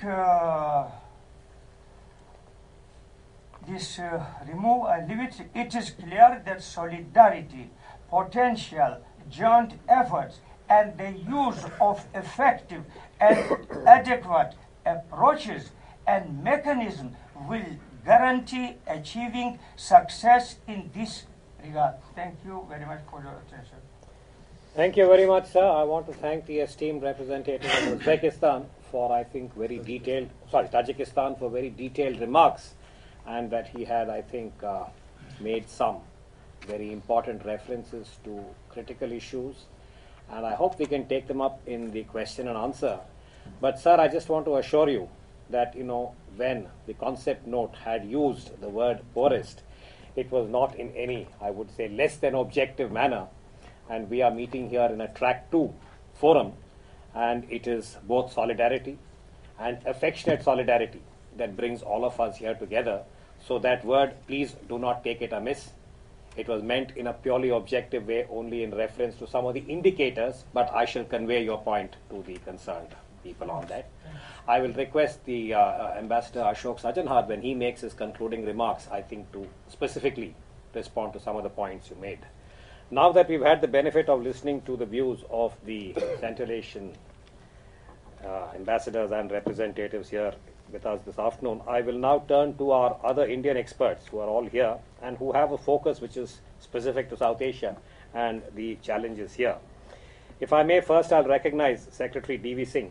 He was formerly Secretary in the Water Resources Ministry and someone who has contributed extensively both to the evolution and the pursuit of India's policies in this regard. D.V. sir, all yours. Thank you. It's been very interesting listening to all the problems of the Central Asian republics. I'll try and keep it as short as possible and perhaps only give some solutions which we've tried to do here in South Asia. Number one, water scarcity is a given, and the situation will deteriorate as the population increases. Per capita availability will go down. The quicker there is a framework for agreement, for sharing or whatever, the easier it will be. The more there is delay in any agreement, the more there is delay in coming to an understanding, the more difficult it gets. In India, we have even started saying, let us agree to share, not surplus, to share distress. Because if you ask a country, let us share your surplus, or ask a region, share your surplus water, they say we don't have. So we believe in sharing distress. Look at it that way and work on it that way. Number two, what we learned is bilateral agreements are easier to reach. Unlike my friend Mr. Young from the World Bank, who believes in multilateral forums, we find it's easier to negotiate between two people because they're only one set of conflicting interests. When there's a third country involved, it pulls things in three different directions, much more difficult. Perhaps I would suggest that this is the way to go ahead. Number three, do not go into consultative agreements. For example, the Mekong Agreement. There, if some country has an objection, all they can do is sit and consult. If you do have to have an agreement, you have to have a water sharing agreement, it should be enforceable. It should be that, yes, you have done this, we agree to this, you have not done this, I'll take you to court, or whatever system you have. Please do it that way. Number 4, I think the most important, the very, very most important, which has been missed, which is missed in our country also, is the mistrust. A lot of speakers, in fact, I'm sorry, Mr. Brahmachalani is not here. They've written books on it. They've written books on how China affects the Brahmaputra, how it can divert all the water and starve India. It's not factual. It's incorrect. The Tibetan region is what is called a rain shadow. There is very little precipitation there. The total water which comes from the Brahmaputra into India at the border is 80 BCM. BCM stands for billion cubic meters, leave that. It's just 80. When it leaves India for Bangladesh, the amount of water is 680. We don't even utilize 1% of it. Yet the scenario which is created in the public, which is created by our experts, books are written about it. China is building 35 dams. Yes, they are. It doesn't make a difference to us. They're generating electricity. There is no agriculture in Tibet. They can't store water and irrigate fields. The problem is ours. We don't know how to use that 600 BCM of water which is generated from the Himalayas, this side of it. Similarly, we talk of other rivers, the Ganga, the Yamuna, etc., all originating from China. Snow melt only accounts for 5%. There are glaciers melting away. Yes, there's some truth in that. But look at the broader picture. What I'm trying to say is you can only have informed dialogue and understanding if this mistrust is removed. China cries hoarse. We only have 8% of the Brahmaputra's catchment, 8% of the river. We don't agree with it. Against all facts. We talk of Pakistan. We've got a very good agreement with them. It was a good time when we had it because in 1947, one of our provinces stopped water to Pakistan. Pakistan threw a fit. And the World Bank fortunately came in. We were both in need of World Bank loans, so they managed to get an agreement. That sort of crisis may not come again. But the point is, when Pakistan took us to court or to the arbitration court, it was not because of sharing of water. It was because of something else. They said, in your dams, you are making sluices or outlets below the water. What you can do is, you can open these all together and flood Pakistan. That was the issue in Baglihar. That was the issue in Kishanganga. You have to understand water is an emotive issue. It does not lead very well to facts. We are so involved in it. It's our food, it's our this, it's that, it's fantastic. For example, again coming back to Brahmaputra, if China, for example, manages to divert all the water from Brahmaputra to it wherever it wants to take it and sends us zero water in the lean season, the maximum effect it will make is that our first power station in the Upper Siang will lose 50% power in the lean season. That's about it. But what I'm trying to say is that neighboring countries, the people, the experts, at times find it more convenient to go on a certain stream of facts which are not conducive to water security. What is always works best is before you go into water sharing is please go into things like improving water efficiencies in the region, non-controversial. Say, let's do this, let's both try and increase the amount of efficient use of water. Let's have Bureau of Water Efficiencies. Let's try and remove water waste. Once you start talking on this, we have noticed in our region, it then leads slowly to an understanding. And again, for example, Bangladesh, I don't know if there's anyone from there, earlier there was supposed to be, they're so hung up on the Tista. We should have the Tista agreement. Without the Tista agreement, you're getting 90% of the water. You want the Tista agreement which will give you only 50%. But that's what the public wants. That's what you're pressing all this while. Bengal is not using the water. We cannot. It'll get flooded. It can't have a dam anywhere. It has no canals to utilize it. You're aware of the position. But the political scenario, the political imperative is there has to be a Teesta agreement. And we laugh about it. We say, yeah, of course there has to be one. We'll sign it also. But please, have you just checked up as to without this agreement, how much water you're getting? And with this agreement, what are you committing yourselves to? You have to understand that at times the dynamics of politics and the dynamics of the people and the dynamics of the expert distorts ground reality. Thank you. Thank you very much, Mr. Dhruv Singh. I think you have shed valuable light on both the perception and the reality, and I hope that through the SPS, SAM and ANA you will be able to keep this alive in terms of trying to give us more facts about the various emotive perceptions on the water issue. On that note, allow me now to introduce and welcome Sanjoy Hazarika. He is currently the director for the Center for Northeast Studies at Jamia and has done extensive work in the Northeast and on these issues, and he's also done some very, I would say, poignant work on the Brahmaputra. Sanjay, all yours. Excellencies and friends, I was going to speak on a few other things, but I'll slightly respond to Mr. Singh's remarks, because I think that it will be part of what I'm saying, because when you think of water, when you think of rivers, what do you think of? Do you think of strategy? Do you think of great dams? What do you think of? You think of good things. You think of beauty, music. These are cultural entities. These are great entities by themselves. You know, our poets, our scholars, our writers, our filmmakers, our theater people, they have all been inspired by rivers and water.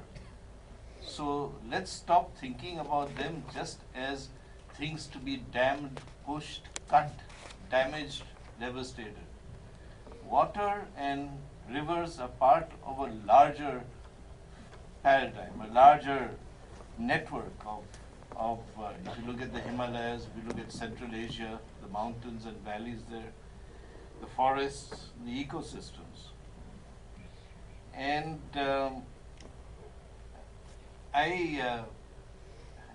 over the past 20 years, I've been spending a lot of time in Assam, traveling along the Brahmaputra and its tributaries, and also in Tibet, traveling in Tibet and Myanmar and Bangladesh. And I speak essentially from the field as also as somebody who tries to span the worlds of media and academia. It's true, China is not diverting the water. They're just building the cascade dams to link the two, where the Sangpo loops, just before the great Namcha Barua bend, there will be 9 dams which will be built, including 9 cascades to generate 42,000 megawatts of electricity. So they're really going to release about the same amount of water that was traveling around in a shorter space of time. That's the plan. I mean, all this stuff about moving it north and east was all kite flying, and they saw the responses. Everybody reacted the way they did. What people don't understand is the Brahmaputra, the Sangpo Brahmaputra is essentially not just a braided river, it has 40 rivers that flow into it. It also is a major carrier of silt.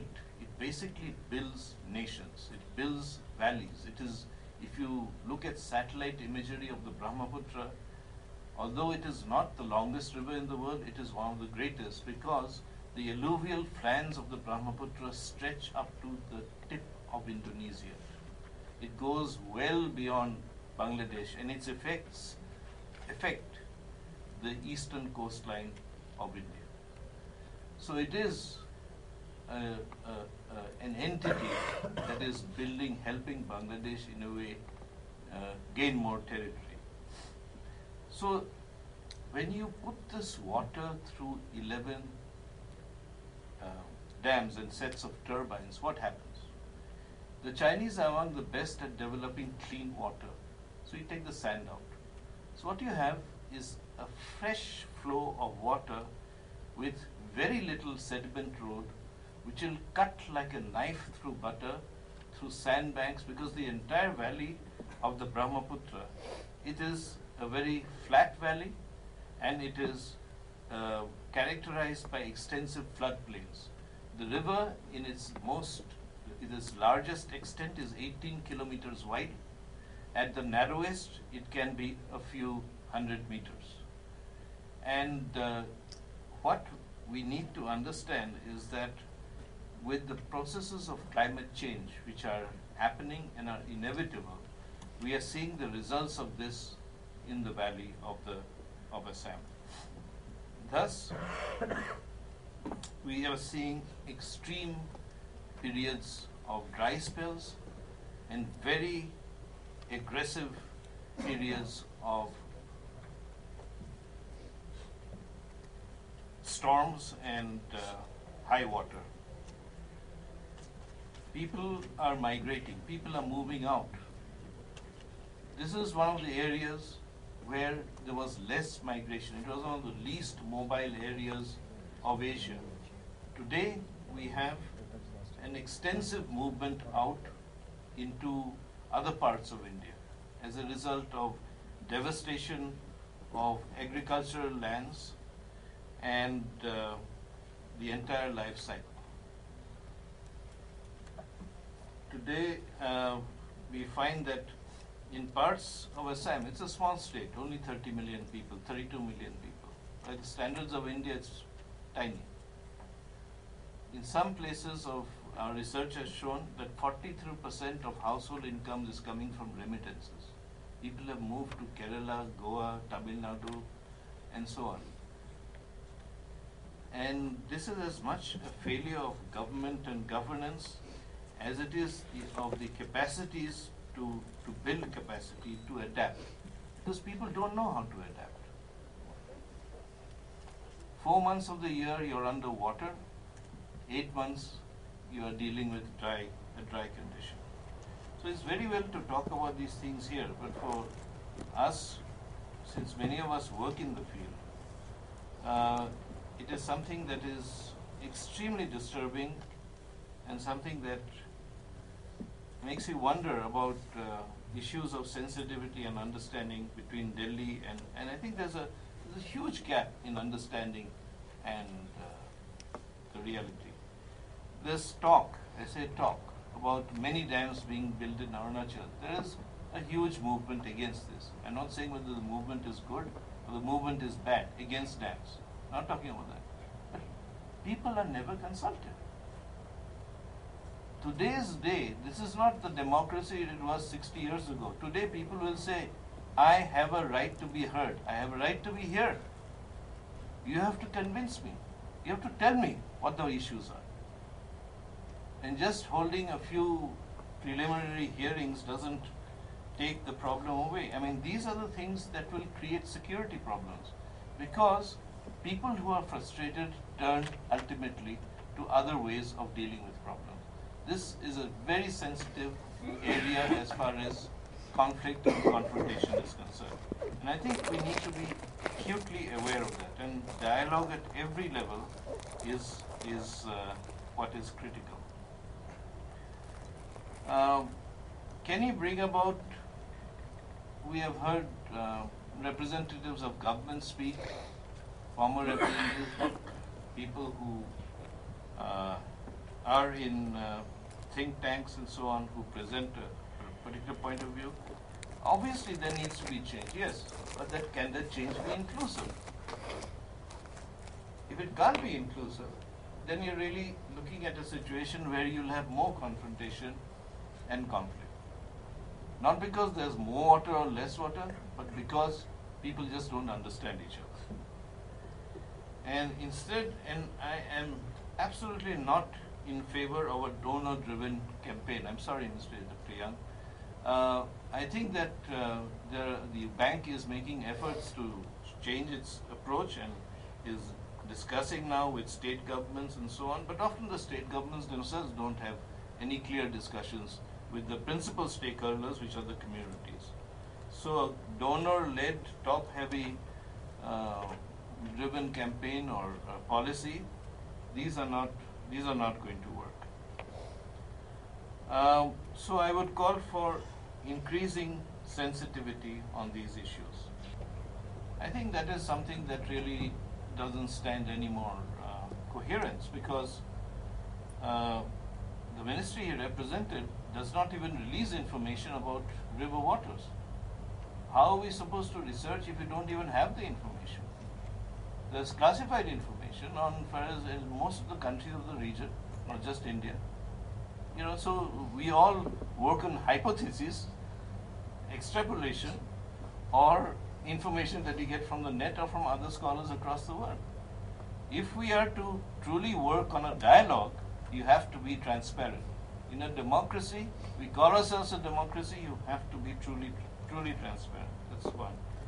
And the last point I'd like to flag is that for on and off, there are these noises being made about the interlinking of rivers in India by a particular, shall we say, right-wing party which may form the government. Now, I think this is one of the most disastrous ideas that has been pushed in the public arena. Some of us opposed it 10 years ago, and we will continue to oppose it because it does not simply look at the fact that all these rivers affect lower riparians. India is a lower riparian as far as the Brahmaputra is concerned, and Bangladesh is another lower riparian. So whatever happens anywhere affects other lower riparians within the country as well as outside the country. Thanks. Thank you, Sanjoy. Again, I think you have a lot to bring to the table and the discussion. I'm not quite sure how much time we will have to actually engage fruitfully in Q&A, but I'll see how best to nudge the time. Let me now invite Mr. Joydeep Gupta, again, senior journalist and now working on many of the environmental related issues under the aegis of Third Pole, which he's the director of. Joydeep, all yours. Thanks, Uday. Excellencies, ladies and gentlemen, I know we are running horribly short of time, so I'm not going to basically talk. I'm just going to mention the main thing I wanted to mention. The main thing I want to mention is that negotiations between governments on water by itself is what the economists call a necessary but not a sufficient condition. We have found, especially in recent years, as Bill's graph showed, number of agreements are going down, and that is because governments, diplomats, bureaucrats, hydrocrats are speaking to one another and are not being inclusive. And if you start from a negotiations point of view, where you start from the point of view that I must give the least and extract the most, this is not a situation where which will be resolved in any way. A river is not a water pipe which you allocate between countries so many square feet, cubic meters per day or per year. Yes, that was the way the Indus Water Treaty allocated. We know in India, and having studied it, I can say that the Indus Water Treaty is more than generous to the downstream country Pakistan.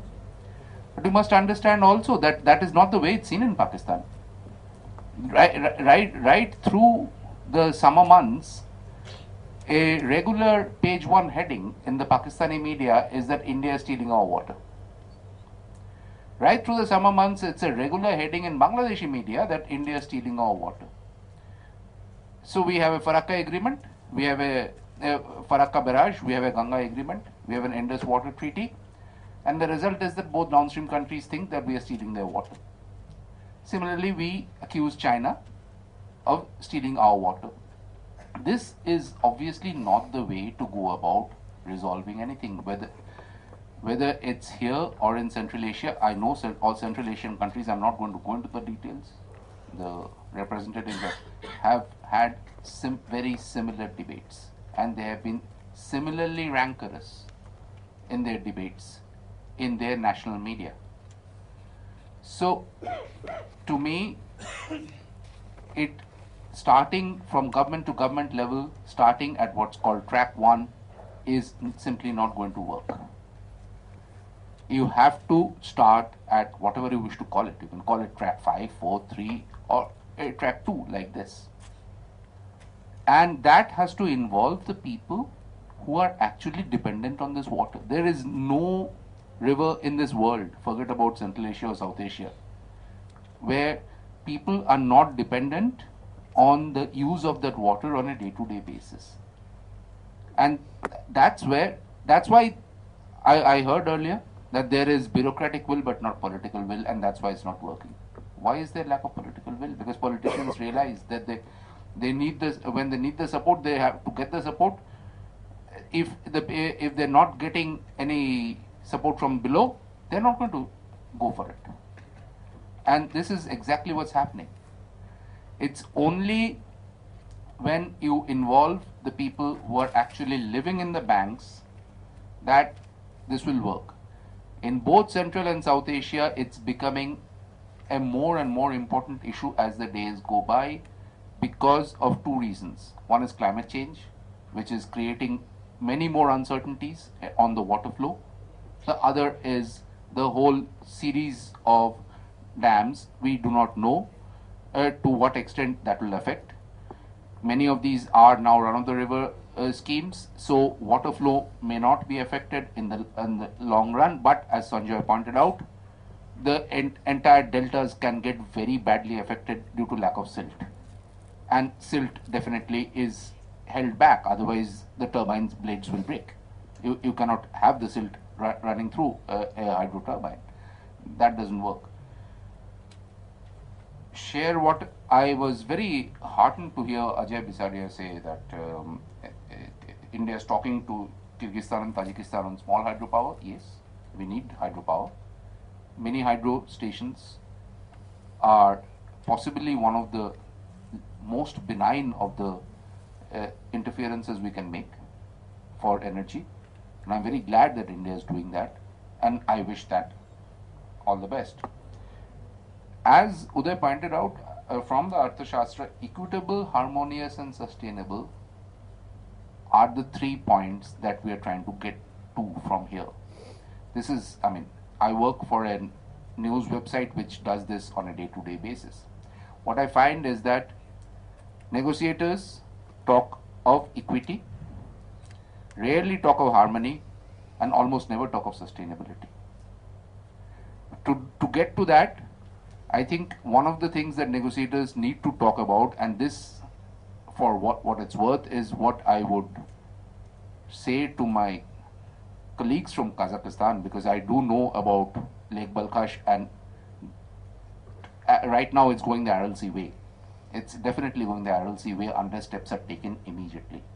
So if Kazakhstan, yes, it has a 2001 agreement, it has a 2011 agreement, but none of them have anything to do with flow. The first one is about research, the second one is about water pollution. Very good, but not enough. So the way the Teesta thing, on Teesta, Bangladesh asked for minimum flow, and Kazakhstan needs to ask China for minimum guaranteed flow. Bangladesh asked for minimum flow because Bangladeshis know that right now they're getting 90% of the water, but they're worried that because of the dams in Sikkim, they may not. Again, it's a question of perception. It's not necessarily a question only of fact. It is a question of presenting your fact in a way that is so that you can persuade your interlocutors all around.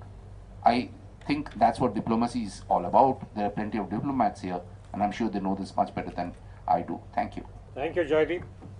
Again, I think many areas and issues that we can try and pick up in the QA. Now I'll recognize our last speaker, the panelist, and as I said, the fact that he's last in no way detracts from his contribution to this area. He's also a former colleague of mine at the IDSA. So when I looked at the entire list of speakers, I said, whom can I sort of expect the greatest indulgence? And Uttam Sinha's name presented itself. He's done a lot of work, when he joined us in the IDSA from the media in the environment and various related issues, water, Arctic. So on that note, Uttam, all yours. Thank you, Chair. The Chair, and I've known the Chair, a million years ago. He would always say, find the gap if you're a good batsman. So being the last speaker, I guess I have this tremendous amount of information and knowledge in front of me to conceive something of which I will focus the lens on South Asia and talk about South Asia as a hydropolitical security complex, right? Keeping in mind that of course there will be no water wars, but the absence of war here does not necessarily mean that disputes will not happen. I think we'll see South Asia and the future of South Asia witnessing many disputes on the waterfront, and the challenge here is how to resolve those disputes, how to take these disputes head on. Sanjay Hajorika was talking a bit about poetics. Water and politics go quite hand in hand. And Sanjay, you might like to read Laila Mehta's book on this. It's quite interesting. But nonetheless, talking about another poet, Goethe, the German philosopher, he's noted of saying that water is a friendly element only if you are familiar with it and know how best to treat it. And in South Asia, we are familiar with the water issues, but we haven't really found ways and mechanisms to deal with it effectively. And I'll point out some of the familiarities of water, which is interesting to note. One, rivers in South Asia are transboundary in nature, largely speaking. And because it is transboundary in nature, it carries a lot of politics with it. Two, water being the most shared resource in the world is also one of the most unruly resources. You don't have a stabilized legal regime around water issues. So you have to go by the politics of the day to resolve some of the sharing issues of water. The third familiarity of water in the South Asian context is that water management within a country affects the external relationship of water issues between countries. So within and between go quite hand in hand in the South Asian context. The fourth element of this familiarization in South Asia is that water is a mediated resource. For long we ignored the ecosystem from which we derive the water, and logically we need to contribute it back to the ecosystem. So while water is available in the commons, it is not used like a common. So that's one familiarity in South Asia that we realize. And second important element of this familiarization in water is that South Asia has been hydrologically well advanced in creating a network of treaties and understanding, in a sense, to dilute the political and the emotive and the divisive nature of water issues in the region. While this familiarity exists, there are certain aspects which are creating disturbing trends in South Asia, which we need to cope up with, and that's where dispute resolution mechanism will come in. One, of course, water is viewed as an exponential function. The increasing demand of water in South Asia is going to exponentially increase in terms of population, in terms of food production, in terms of energy requirement. The second aspect is the nexus, which we have not discussed. Water is an essential element of the food-energy nexus. So it has to be seen in a rather holistic manner and not in any sense in an isolated approach. The third aspect of this is that often in South Asia, we have ignored looking at the region from a hydrological lens.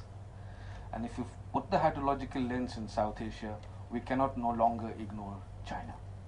China, from a political construct in South Asia, has been kept at the margins, at best an observer in a regional organization like SAARC. But from a hydrological construct, China is very much part of South Asia.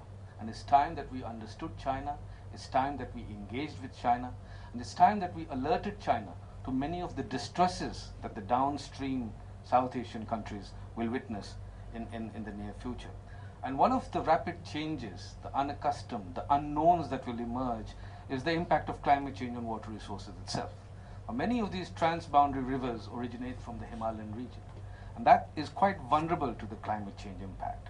But we shouldn't get carried away with the climate change impact because the science is not yet exact. We still need to investigate further on many of the issues of glaciers and many of the issues on the precipitation, which we tend to ignore. So these elements will be factored into many of the disputes that would arise. Now, what are the mechanisms that we have in South Asia? I think we have a history of good treaties in South Asia. The Indus Water Treaty is a reflection of that. It's a robust treaty. It might be a diverse settlement, but it still has elements within the treaty which reflects a certain dispute resolution spirit.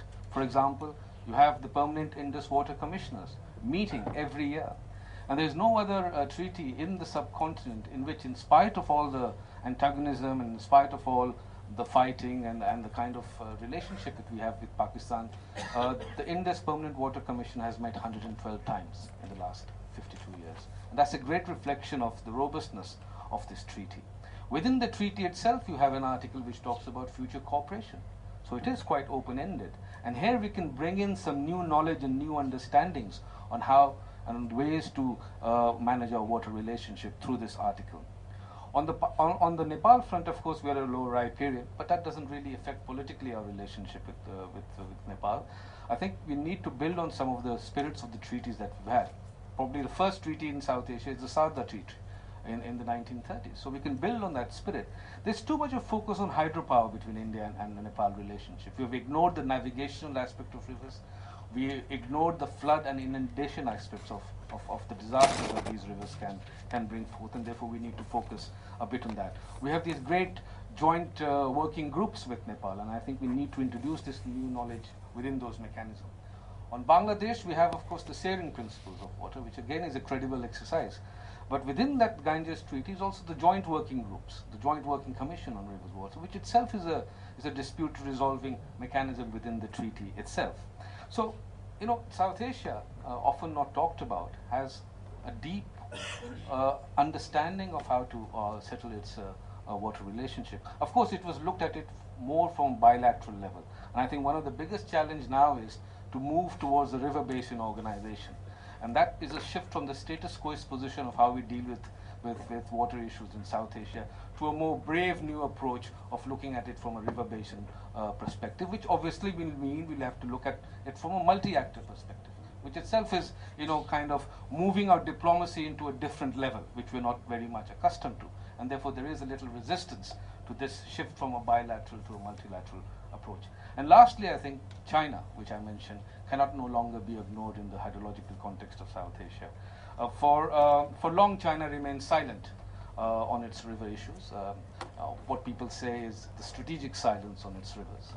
It encashed a lot through fears and apprehensions of the down riparians. It did that in the Mekong. It cleverly did that on the Brahmaputra. But I think there's a learning curve in the leadership of Chinese in the way they're managing the rivers. They're coming out forthrightly, not forthrightly, they're coming out little by little. They're trying to share some of the information on the Brahmaputra. It's no longer about diversions now, the Brahmaputra. But let's not get misled by the run-of-the-river dams. Dams are destructive to rivers, and the kind of size and the capacity in which the Chinese are making these dams obviously have a down riparian effect. But the idea here is that China is a supreme upper riparian country. It does not respect any of the legal regimes that it has. It does not respect the 1997 UN non-navigational treaty. So you got to deal with China and engage with them. And I think one of the elements that we have to shift in our perception of China is that we're not going to go dry here. But I think we need to manage this sudden release of water from the dams that China is going to build. So we're going to move more towards information and transparency on China. We need to draw them into a certain water dialogue. And this water dialogue, I think India can play an important lead by bringing in a down riparian coalition with Pakistan, which is difficult, with Bangladesh, which could be probable, but also with many of the Mekong countries through our look-east approach, and bring a certain down riparian reflection on China itself. These are difficult exercises, but these are some of the ways, I think, in which we can manage our river issues. And I think one last statement, and it comes from many of the discussions, I think the world is increasingly moving towards living in down riparian positions. I think down riparian position will be felt everywhere, in the neighborhood, within the provinces of the state, and within states. Thank you. Thank you, Uttam. Again, I think much to be brought to the table. You know, it was a challenge. I can see that some of our panelists and speakers have had to leave because of other engagements. But I was very keen that we should have some time for a question and answer. So we still have a few minutes. I'm also very determined that Ambassador Sajanhar should get his full 10 minutes to be able to make his concluding remarks, because so much has been said today. But we have a few minutes, so I thought I would recognize. I mean, what I cannot do is to give each panelist a chance to respond, you know, to all the points, but definitely to any questions and observations. So if any of you would like to take the floor and, as I said, pick up the strands from the discussion, please identify yourself, sir, and then we will take Thank the you, discussion. Chair. I'm a counselor, political from Bangladesh High Commission. My name is Javed. In fact, like, I came here only to listen. I recently arrived in this town, lovely city. Secretary Singh obviously has given me some very interesting. It might be a very philosophical matter to discuss in a forum like this, like whether a country should negotiate for a treaty for 50% of the water resources, where, I mean, without the treaty, if you have 90%. I'm not an expert of water, and just leaving the water thing where that is. I think some other discussions like Joydeep Gupta and Professor Hazarika both have given some information, like, I mean, very much pertinent to India-Bangladesh sharing of international water resources. You know, Bangladesh is lower riparian to, I think, all 54 of the international rivers. All 54 of the international rivers are Bangladesh is lower riparian to India. And international treaty is not just about like sharing of resources. Treaty is much more than that. I mean, as both Mr. Gupta and Professor Hazarika and lately Mr. Sinha have pointed out, it's a matter of predictability in use of international resources. It's a matter of bringing information. It's a matter of expert level exchange of ideas, much more than just sharing of resources. And another aspect that came in the discussion is equitable sharing of resources, like when just more than one country or more than one community is dependent on resources, one single resource, then it's a matter of sustainable management of that resource. And you know, international water resources are prone to a lot of problems, sometimes man-made, sometimes natural. So we need to have a sense of order in long-term context. So Bangladesh like looks into water management vis-a-vis its fellow riparian countries from a perspective of sustainable water resources management, a predictable order, and obviously sound management of resources. So that's why Bangladesh looks forward to, I mean, not just share the resources, but to work with all its neighbors, I mean, in South Asian context. Thank you so much, Chair. Glad to welcome you. I can see that we have more than what we had planned for in terms of the participation. But I just want to add that under the banner of the IIC and the SPS, the Society for Policy Studies, more than a year ago, we had the benefit of listening to your High Commissioner, where he spoke about these issues. And one of the suggestions, which was then, I think, consensually accepted, was the need to have the equivalent of a similar dialogue, a chat on track 2, which would bring together India, China, Bangladesh, Nepal, and any of the other, shall we say, stakeholders in some of these issues. But it is still a work in progress. And as I said, even in my earlier remarks, we hope that we would be able to get our Chinese colleagues at some point. I think this is a point made across the board, that we need to talk to them on some of these issues. And as I said, we hope we can flag it. Anybody else would like to, before I request? Yes, sir. Maybe just make a few comments on some of these issues in response to some of the things that have been raised. I just wanted to emphasise that SAWI is supporting a Track 2 dialogue that has involvement from all 7 countries of the South Asia region, and we are and that is now moving to a stronger basin focus, focusing on the major Himalayan river basins. I would point out, I guess, in terms of China has been a part of that process from the beginning, but primarily it's been a part of that process from a technical point of view from the Academy of Sciences. And similarly, on the Indian side, it has not been a senior level representation. I think we've heard some interesting and different points of view from either government or ex-government officials here from the India position. One about saying it consciously does not engage in the regional discourse that we heard from AJ, and from the ex-secretary, I guess, hearing the view that it recognises that engagement and dialogue is very important, but pointing out its position is on a bilateral approach because it's easier. Absolutely it's easier, but I think it's less effective as well when we've heard the view that you do need to understand a basin view of the resource, and a number of the issues that have just been talked about in terms of floods, navigation, and in fact hydropower and the sharing of the benefits from that go across multiple borders and are release basin and sometimes beyond basin issues. They're not ones that can be well solved on a bilateral basis, in spite of that being an easier approach.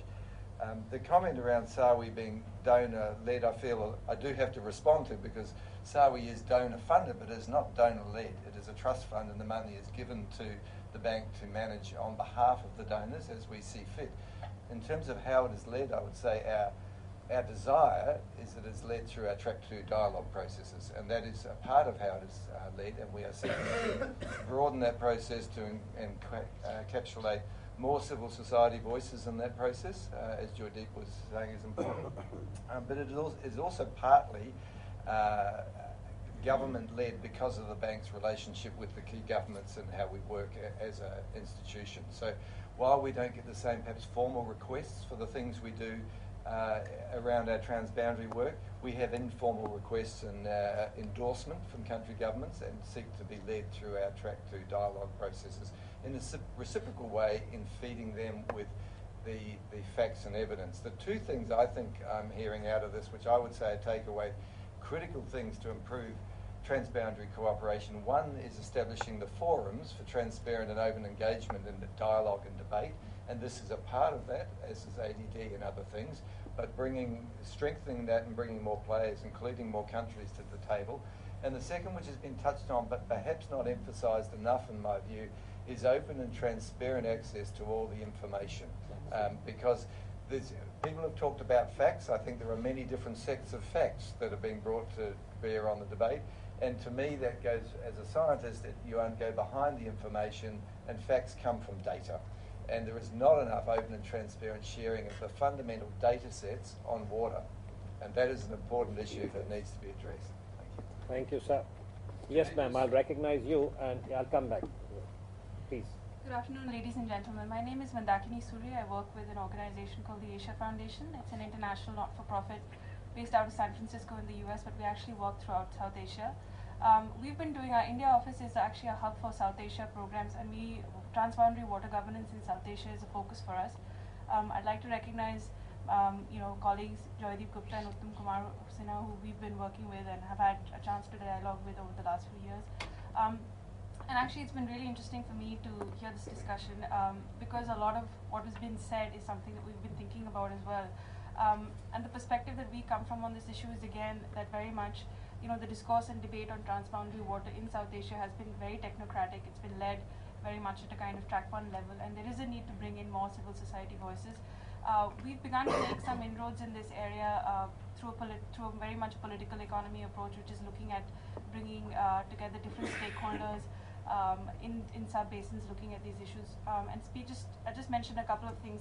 One is, the effort of trying to convene stakeholders from different countries in the region to talk about specific issues. So for instance, we did a political economy analysis on Teesta River Basin, and what we realized was that very often there are these misconceptions at the local level in Bangladesh, but similarly in West Bengal and in Sikkim, because there's a lack of information sharing about how the river, where the river originates from, what are the structures that are being built on it, what is the impact that things like climate change and other issues are going to have.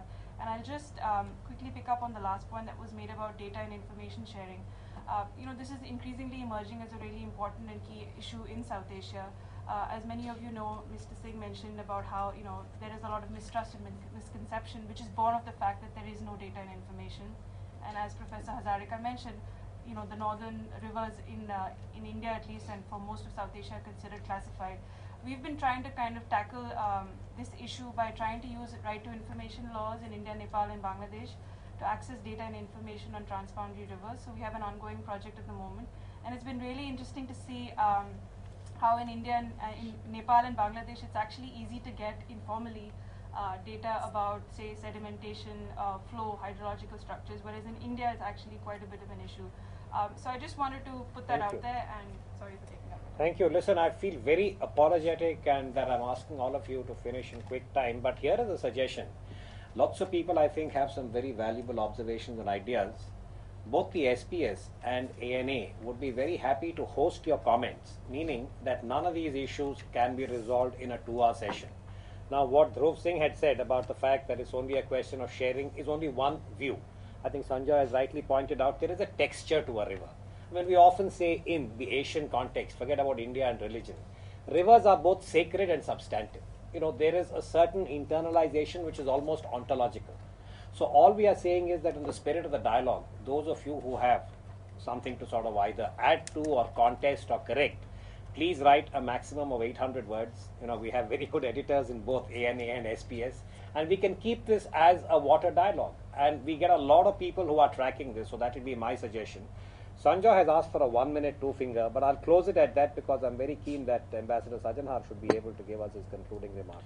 Yeah, Please. I'm actually quite fascinated by the fact that everybody is talking about water. You know, the IUCN and my institution, along with Dhaka University, are partnering on a water dialogue for young scholars and professionals. We've done it last year. We're going to do it again this year. Last year was on the Brahmaputra. We took them to the river. We took them on our boat clinics. This year we're taking them to Sikkim and to see the Teesta. Because all this talk about water sharing is actually very technical. When you have 25 dams being built on the Teesta, what water is there to share? I mean, Bangladesh doesn't know how many dams are being built on the Teesta. There's talk about 80 dams in Arunachal. And who is all this for? You know, the question is, who is this for? And the last point I want to make here is, without transparency in data, you can't say you're really democratic on sharing these things. You know, I mean, we are losing the balance. Point taken. Thank you. Okay, on that note, as I said, I have been told very firmly that if we don't vacate this room at the prescribed time, the timekeeper will turn into a pumpkin. Sir, you don't mind if I don't recognize you? You know, it's only in the interest of time because our chair will not be able to make his remarks. We will ask you to lead the discussion at tea. If that's okay by you, I'm sure our panelists would respond. Ashok, my apologies for keeping you. No, not at all. Thank you very much, Uday. And I promise that the 1 minute that you gave me extra during my introductory remarks, I will try to finish in 4 minutes now. First of all, I think we have had a very rich discussion. We have had a very substantive discussion. And we have had a very focused and yet a very diverse discussion. So I think for that, all the people, all the commentators, all the presenters have to be complimented. Now, I would not like to summarize what all that has been said because it's not even possible to do that. And we have moved from the issues in Central Asia to the issues in South Asia and beyond that even into the Mekong. I think 2 or 3 aspects that come to my mind and which we could, as we move forward, take them on board. Number 1 is the issue of transparency.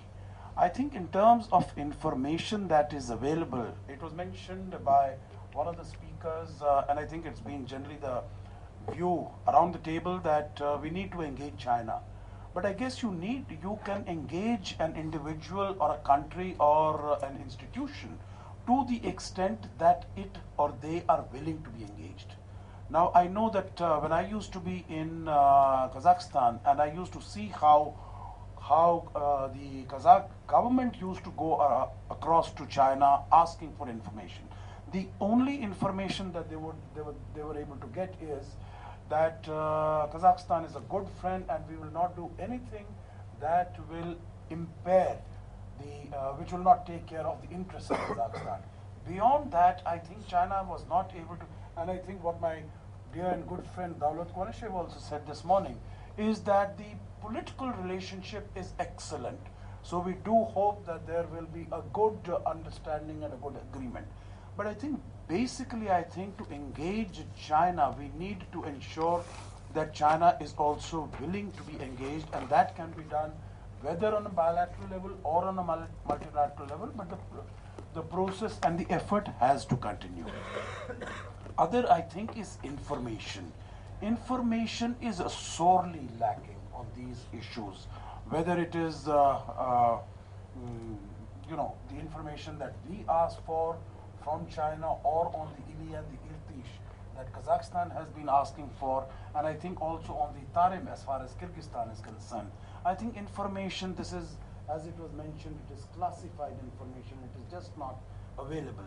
I think first that needs to be made available, then we come to the third aspect of mistrust. Mistrust or distrust.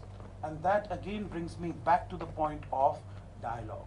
There has to be dialogue between not only different governments, that of course at the state to state level has to continue, but as it was mentioned that it is not only the state to state level, but really at different levels, whether it is track 2, whether it is government officials, representatives in office or out of office, that they are talking at their in their personal capacity or at the personal level, at the level of schools, at the level of universities, at the levels of think tanks, at the level of academia, at the level of parliaments, because I think across the board we need to reach out.